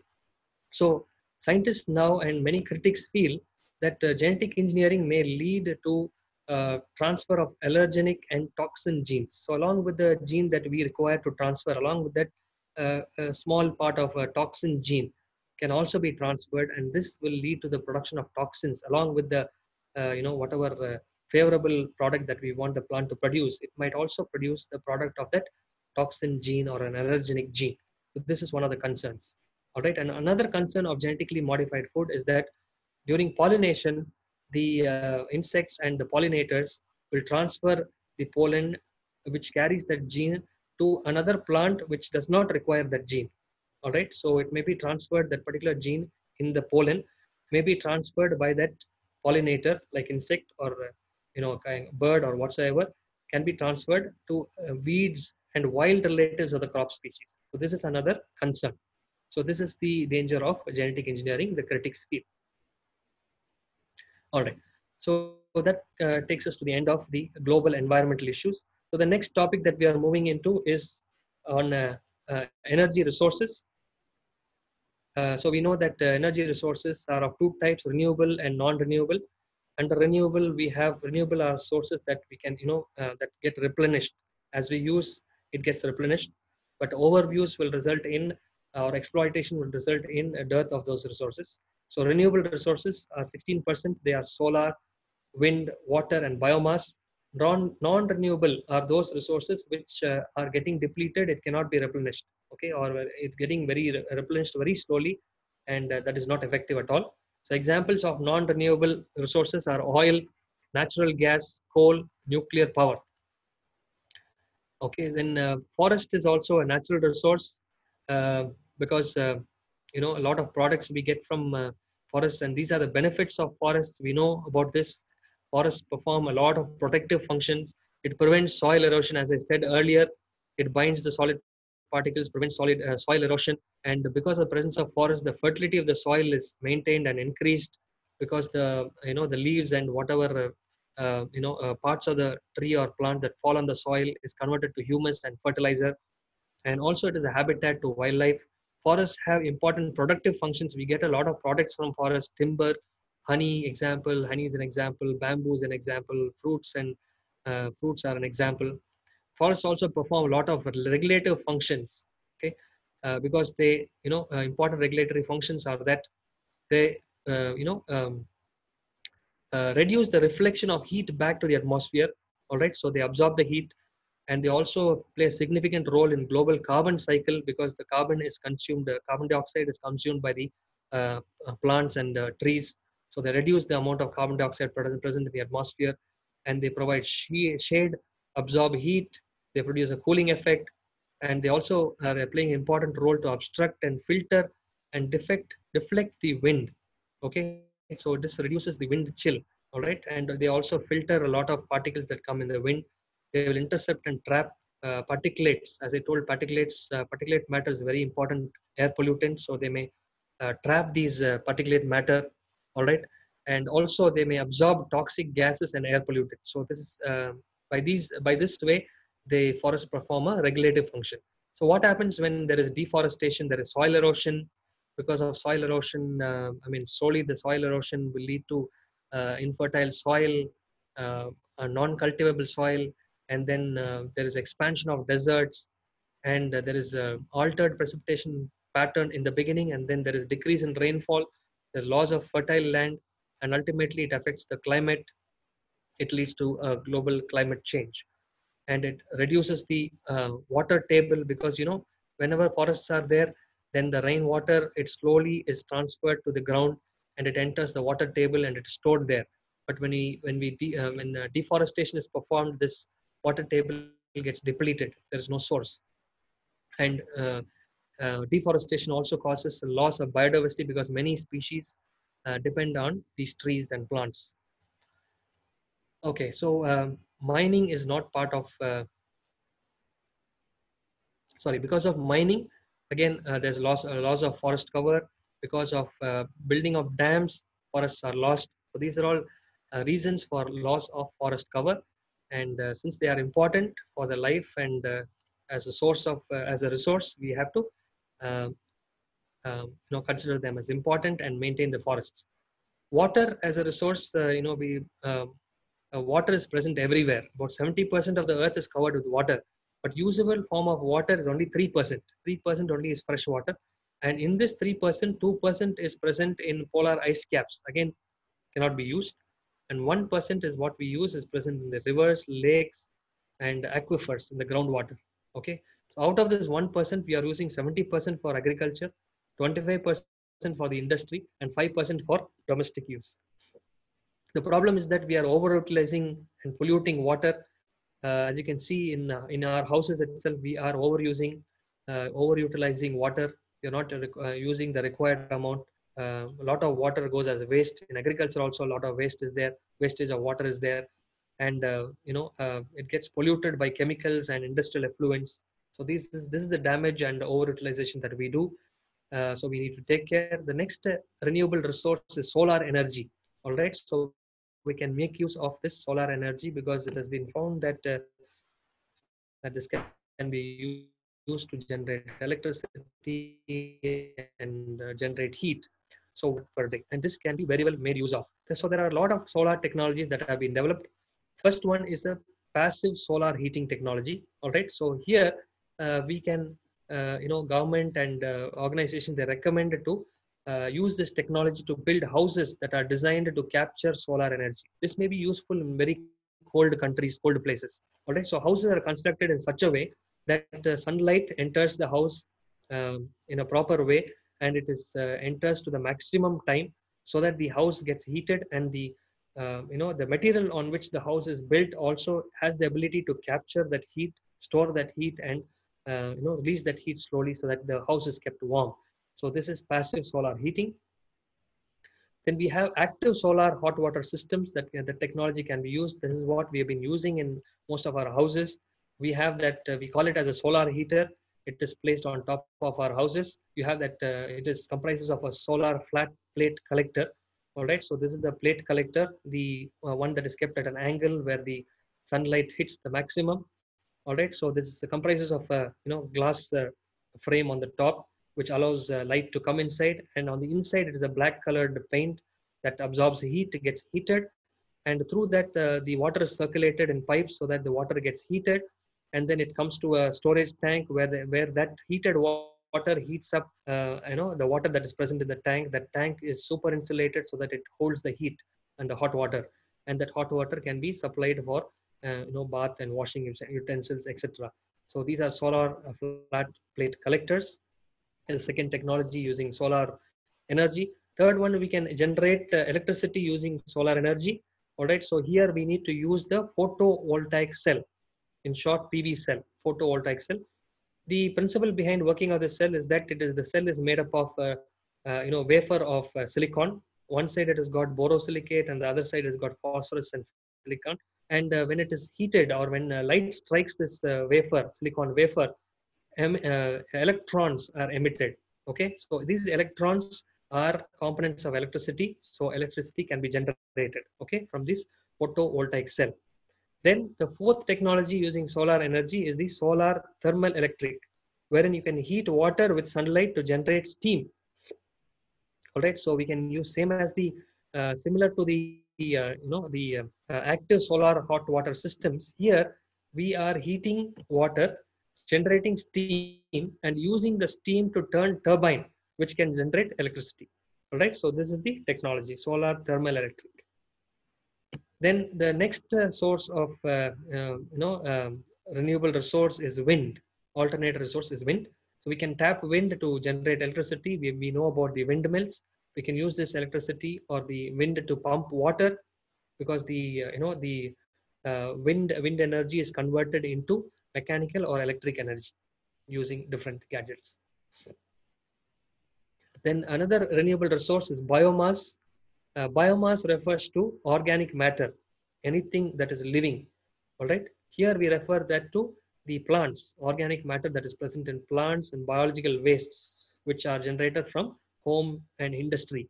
All right. It comes from wood residues, crop residues, anything that we consider as waste can be used for fueling. All right. Manure can be used. Urban waste, industrial waste, sewage, components of sewage can also be used to generate energy.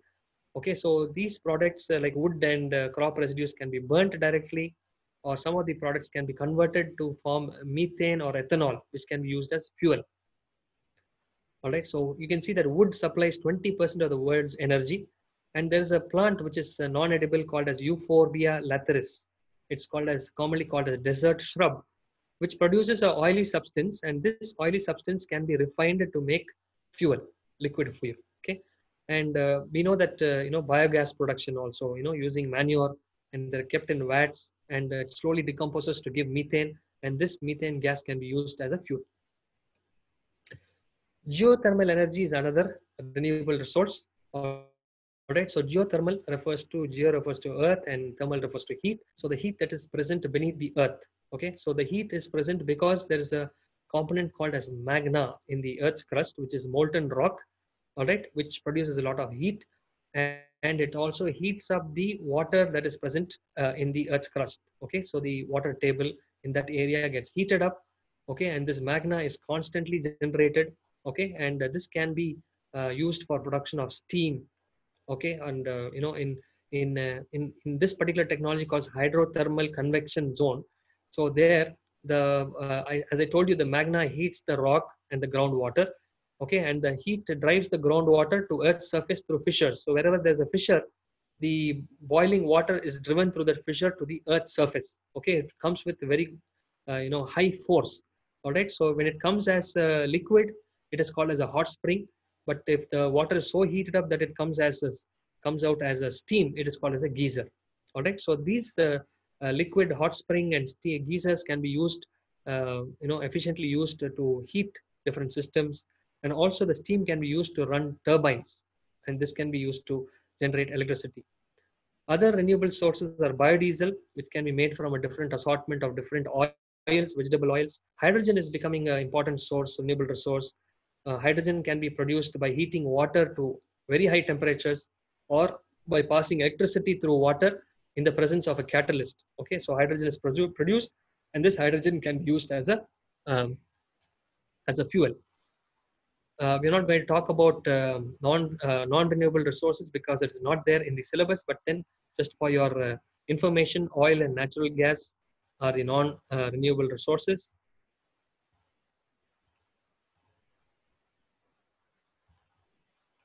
Coal is a non-renewable resource. So coal, oil, natural gas are the non-renewable resources, also called as fossil fuels, because they are got from fossils, right? So fossils are those organisms, life that has existed millions of years ago, and they are buried in the deep under the Earth's surface in oceans, and they are converted into fuel, oil and natural gas. Coming to nuclear energy, atom, which is the basic form of matter, it is composed of three parts. Okay, so in the center we have the nucleus, which comprises of the proton and the neutron. The proton is a positively charged particle. Neutron is a neutrally charged particle. You can see the plus here, the blue colored one and the orange colored one. And then around that nucleus, we have a group of electrons which are negatively charged. We call it as a cloud, electron cloud. All right, so this is the structure of an atom.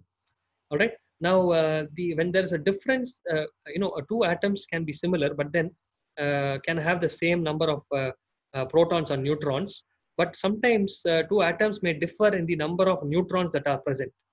Okay, so when there is a difference in the number of neutrons between atoms, then they are called as isotopes. And these isotopes are important because they are radioactive. They will emit radioactivity. All right, and they can be used in the production of energy. Okay, so radioactivity is the process by which unstable nuclei of atoms, they shoot out chunks of mass and energy. Okay, so the different types of radioactivity that we see is that alpha, beta, and gamma. Okay, we either get alpha radiation or beta radiation or gamma radiation. Gamma being the very strong one. All right. So a nuclear change in which nuclei of certain isotopes with large mass numbers are split apart into lighter nuclei when struck by neutrons is called as a process called nuclear fission. So as you can see here, you can see an isotope which is uranium 235. 235 is the total of the protons and neutrons that are present here. So this is a radioisotope because another form of uranium is also present, U234. So U35 is the isotope, and when it is bombarded uh, by a neutron, then it splits. Okay, when it splits, it liberates energy.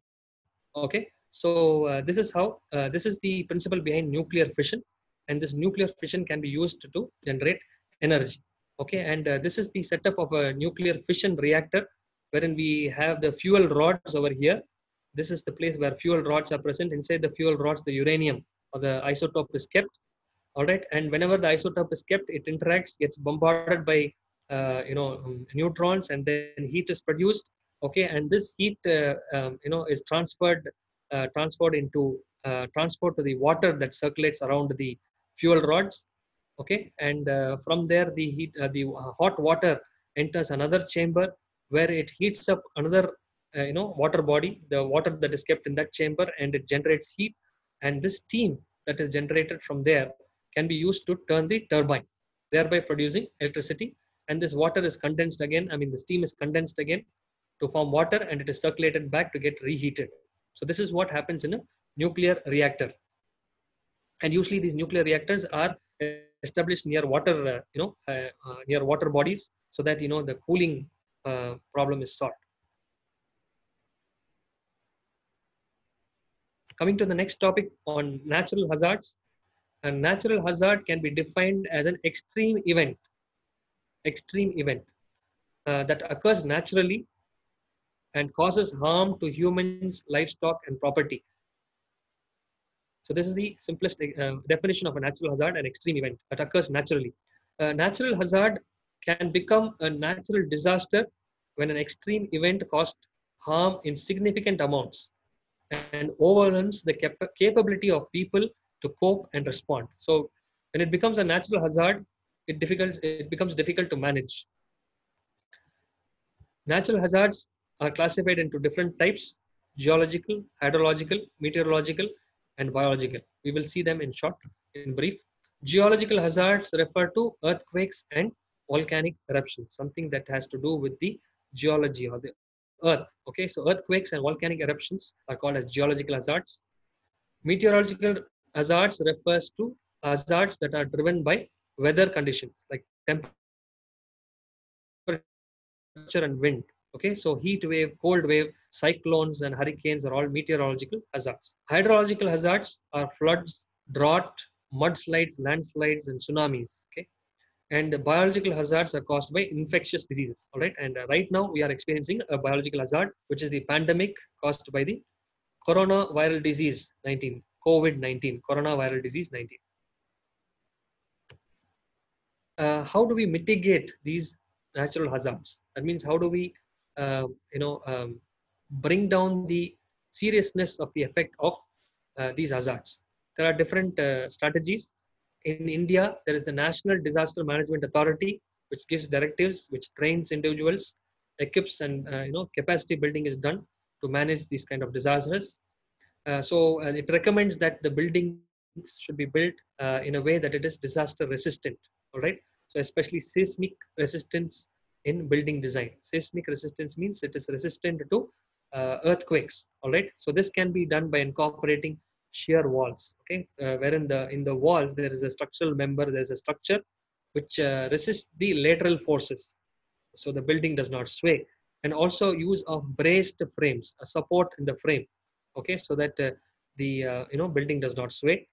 Movement resistant frames, diaphragms, these are all different devices that are used to make the building strong so that it is not affected by the vibrations of the earthquake. And also training people how to live safe and also how to get out of the building quickly and safely, how to recognize that there is a natural hazard that's happening, and how to come out of the building. So these are the functions of the NDMA, National Disaster Management Authority. Okay, recommendation of seismic resistant building and training personnel. To mitigate cyclones, the strategy is to maintain the can withstand strong winds. Because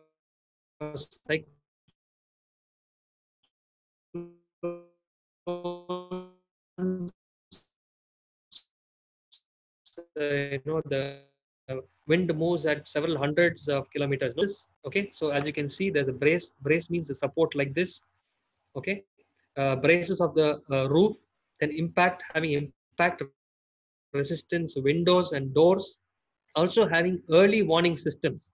So when there's a cyclone, it should be the alert should be given early. All right, for which we have to have systems which recognize that the cyclone is developing, and then announcement should be made early warning systems. All weather road links. So there should be a road which is functional in any kind of a weather. It should not be inundated, it should not be blocked because of weather conditions, so that this road will connect many habitats and it will help in clearing people.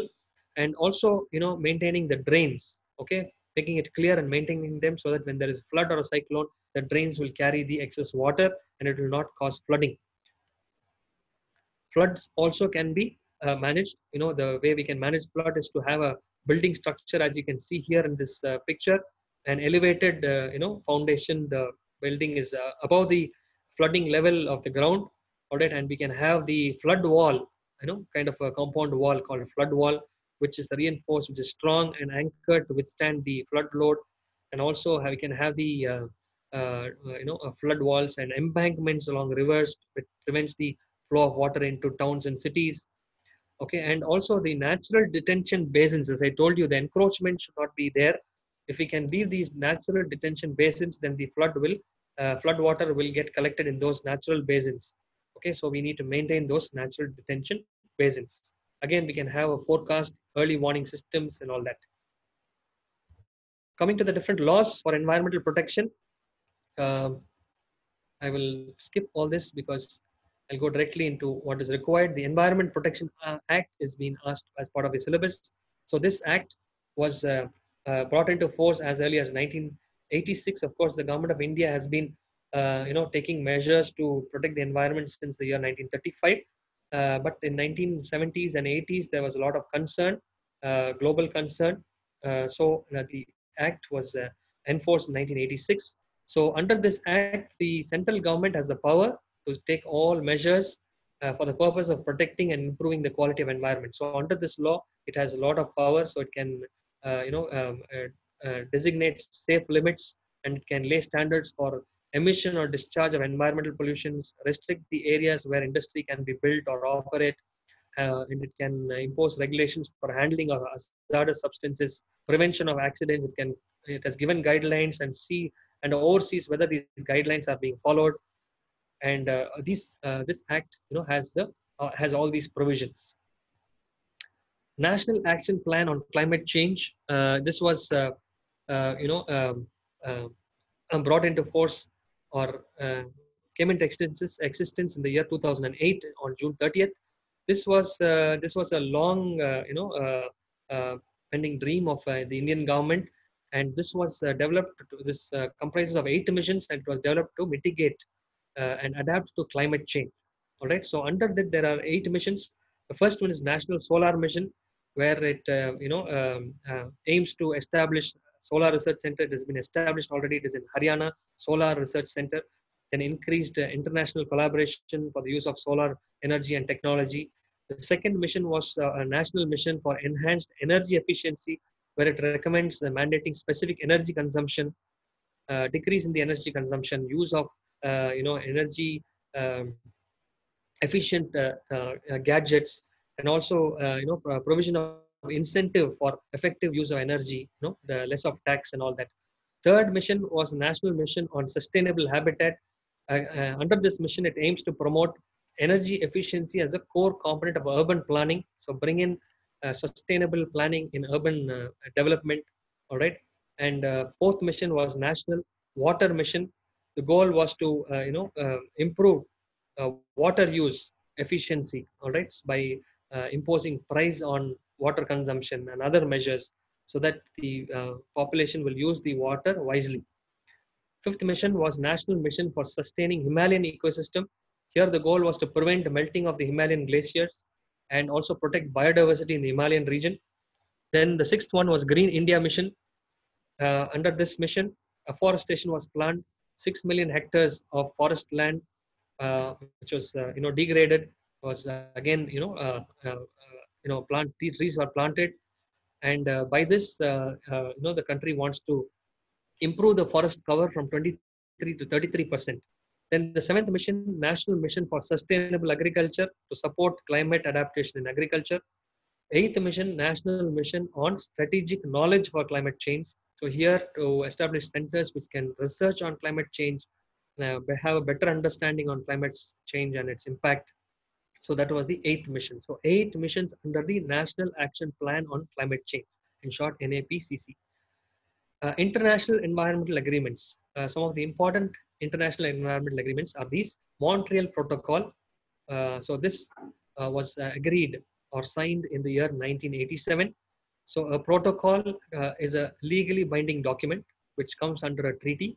So whenever there's a convention or treaty, then there's a an adjunct to that Montreal treaty. It's called as a protocol. It's a legally binding document. So here the countries which are members to this treaty have agreed to protect the ozone layer. So this was mainly brought into force to protect ozone layer because at that time they recognized the importance of ozone.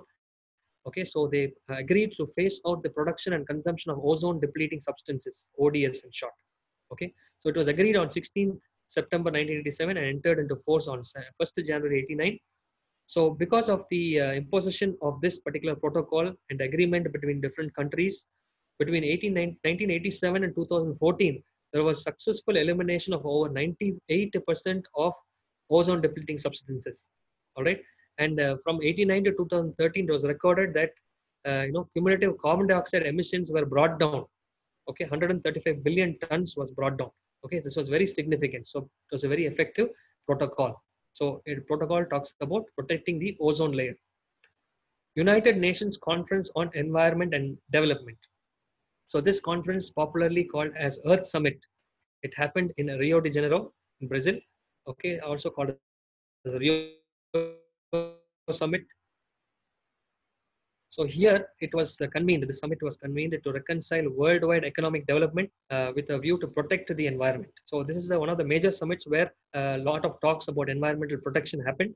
So this happened from 3rd to 14th June 1992. All right. So during this conference, the United Nations Framework Convention on Climate Change, UNFCCC, an international environmental treaty was also negotiated. So these are all very important to tackle environmental issues.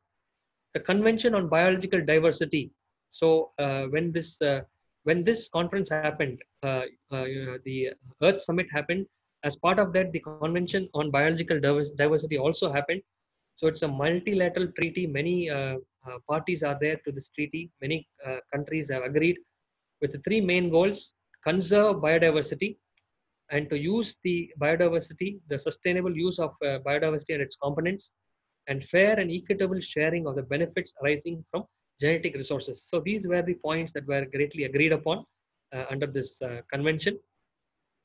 So the key document regarding sustainable development was opened for signature. That means that everything was agreed upon and the parties were asked to sign during the Earth Summit on 5th June. Okay, and it entered into force on 29th December 1993. All right.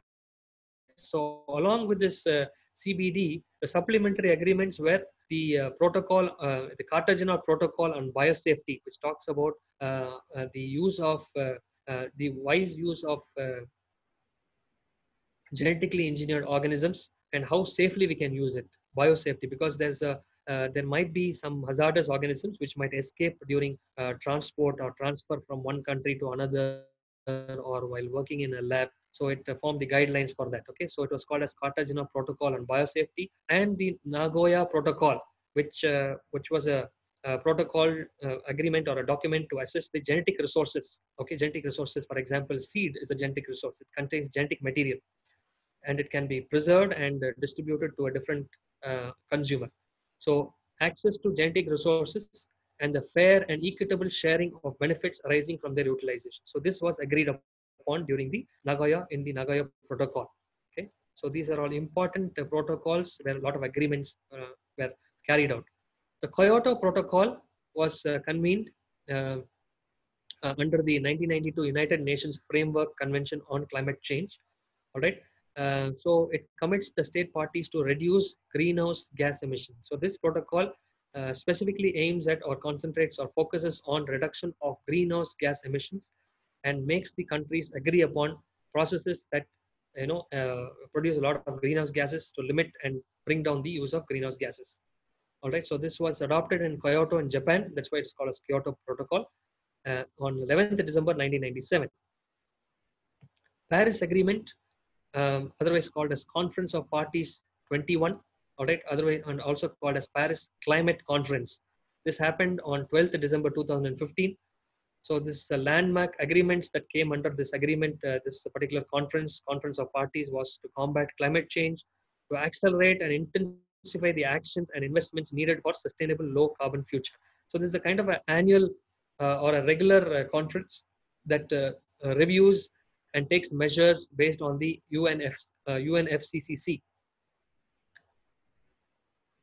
Then the International Solar Alliance. This is very important for India because the Prime Minister of India was one of the major members who proposed this. So President of France and the Prime Minister of India launched this particular International Solar Alliance at the UN Climate Change Conference held in Paris in 2015.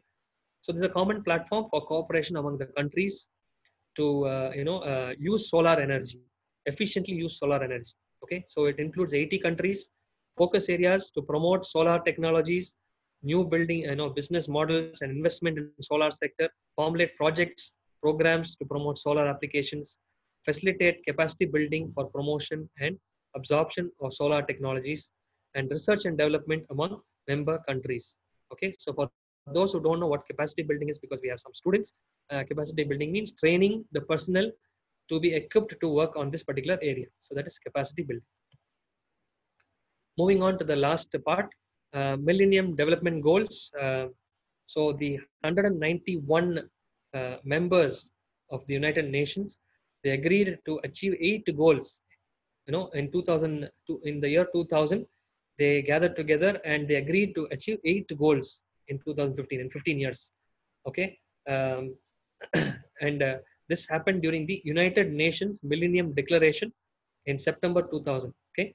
So the 8 goals were to eradicate extreme poverty and hunger, to achieve universal primary education, to promote gender equality and empower women, to reduce child mortality, to improve maternal health, to combat diseases like AIDS, malaria, to ensure environmental sustainability, to develop a global partnership for development. So these were the 8 goals, and all the activities and programs of the different countries which agreed, 191 countries or parties that agreed to all this, had to adhere and conduct different programs which were directed towards achieving these goals.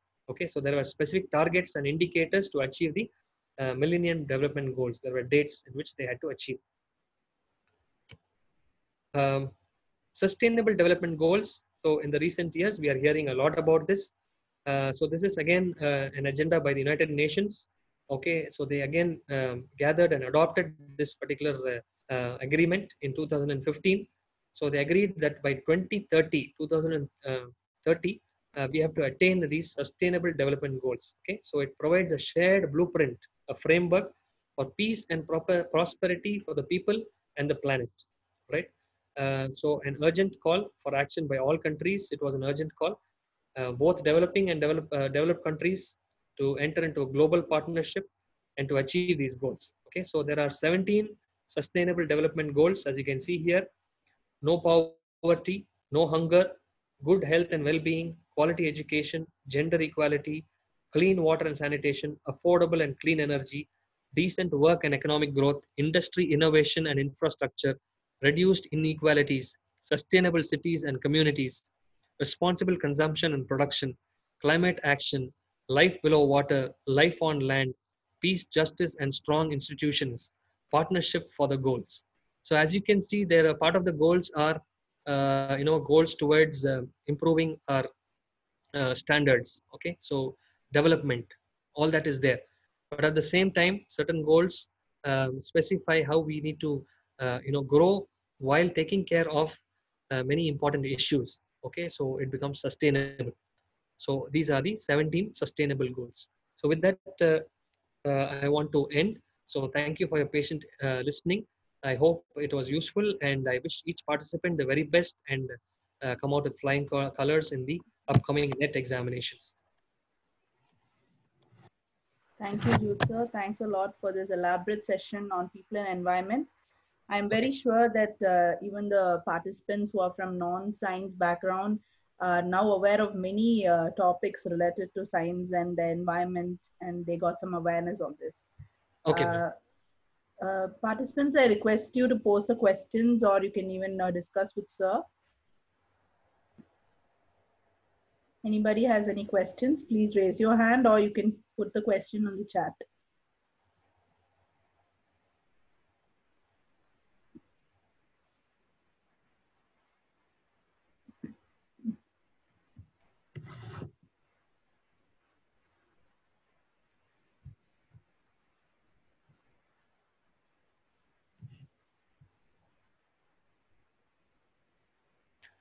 someone has asked, could you share the syllabus? I think at the end they will be sharing the syllabus, right, Sonia ma'am? Yes, sir, we will do that. We will do that. Okay.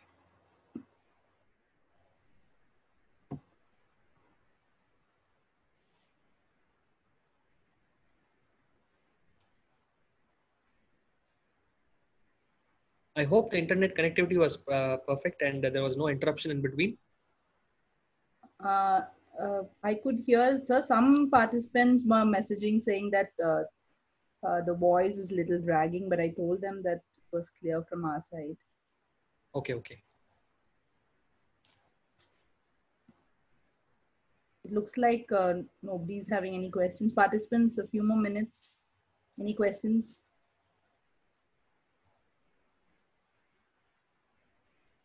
Okay. Sir, Dr. Vidya has asked, will the questions be direct or indirect? Indirect also, I have seen many questions coming indirect. So you should be prepared. So that is why I dealt with this session a little elaborate, I think. Because if I have planned this session in a direct way, then we would not have seen the larger perspective. So that is why I planned an elaborate discussion here. I hope many things are covered, but still I would recommend and request all of you to read more, recent news and articles on the recent events, environmental issues and events. The questions, we are going to have a mock test, isn't it, Sonia ma'am? So someone has asked, will you send some questions related to these topics? Of course, yes. we will create a question bank and we can send. What do you say, Sonia ma'am? Yes, sir. Yes, sir. We'll work on it, sir. And the mock test also, they will be seeing questions related to all the topics in paper 1. Yes, yes.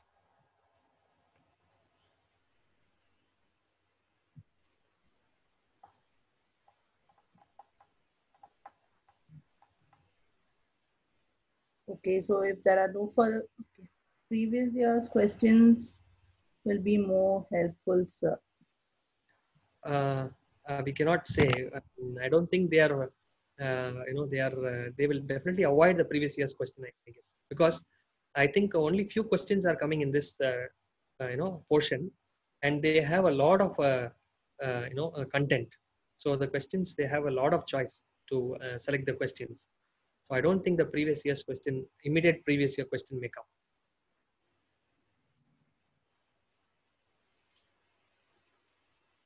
Any other reference? I would suggest that any environmental science book by a good author can be referred to.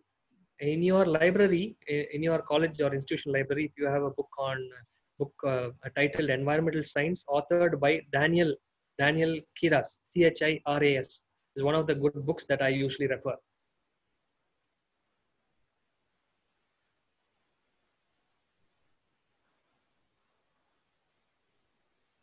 New topics included this year. I think last year they included new topics. That is the environmental laws and environmental hazards, and the developmental goals, Millennium Development Goals and Sustainable Development Goals were the new ones that were introduced last year. I don't think this year there's any change, isn't it, Sonia ma'am? Yes, sir. It looked the same, sir. Not much change. Okay.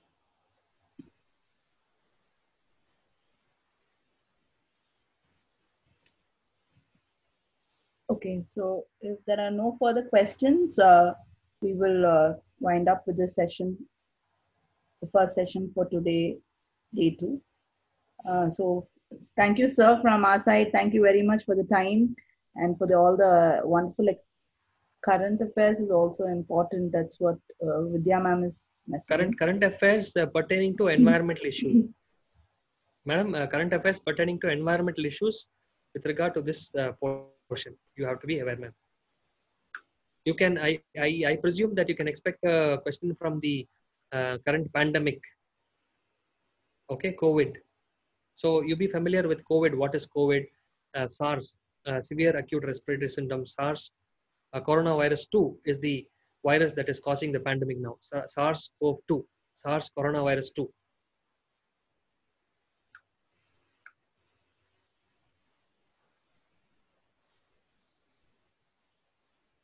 COVID-19.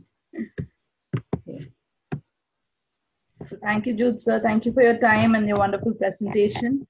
It is really informative and very useful topics that you had covered. Thank you, sir. Thank you. Thank you. Thank you, everybody. All the best. So participants kindly rejoin at 4 o'clock for the next session. And please be on time. Thank you.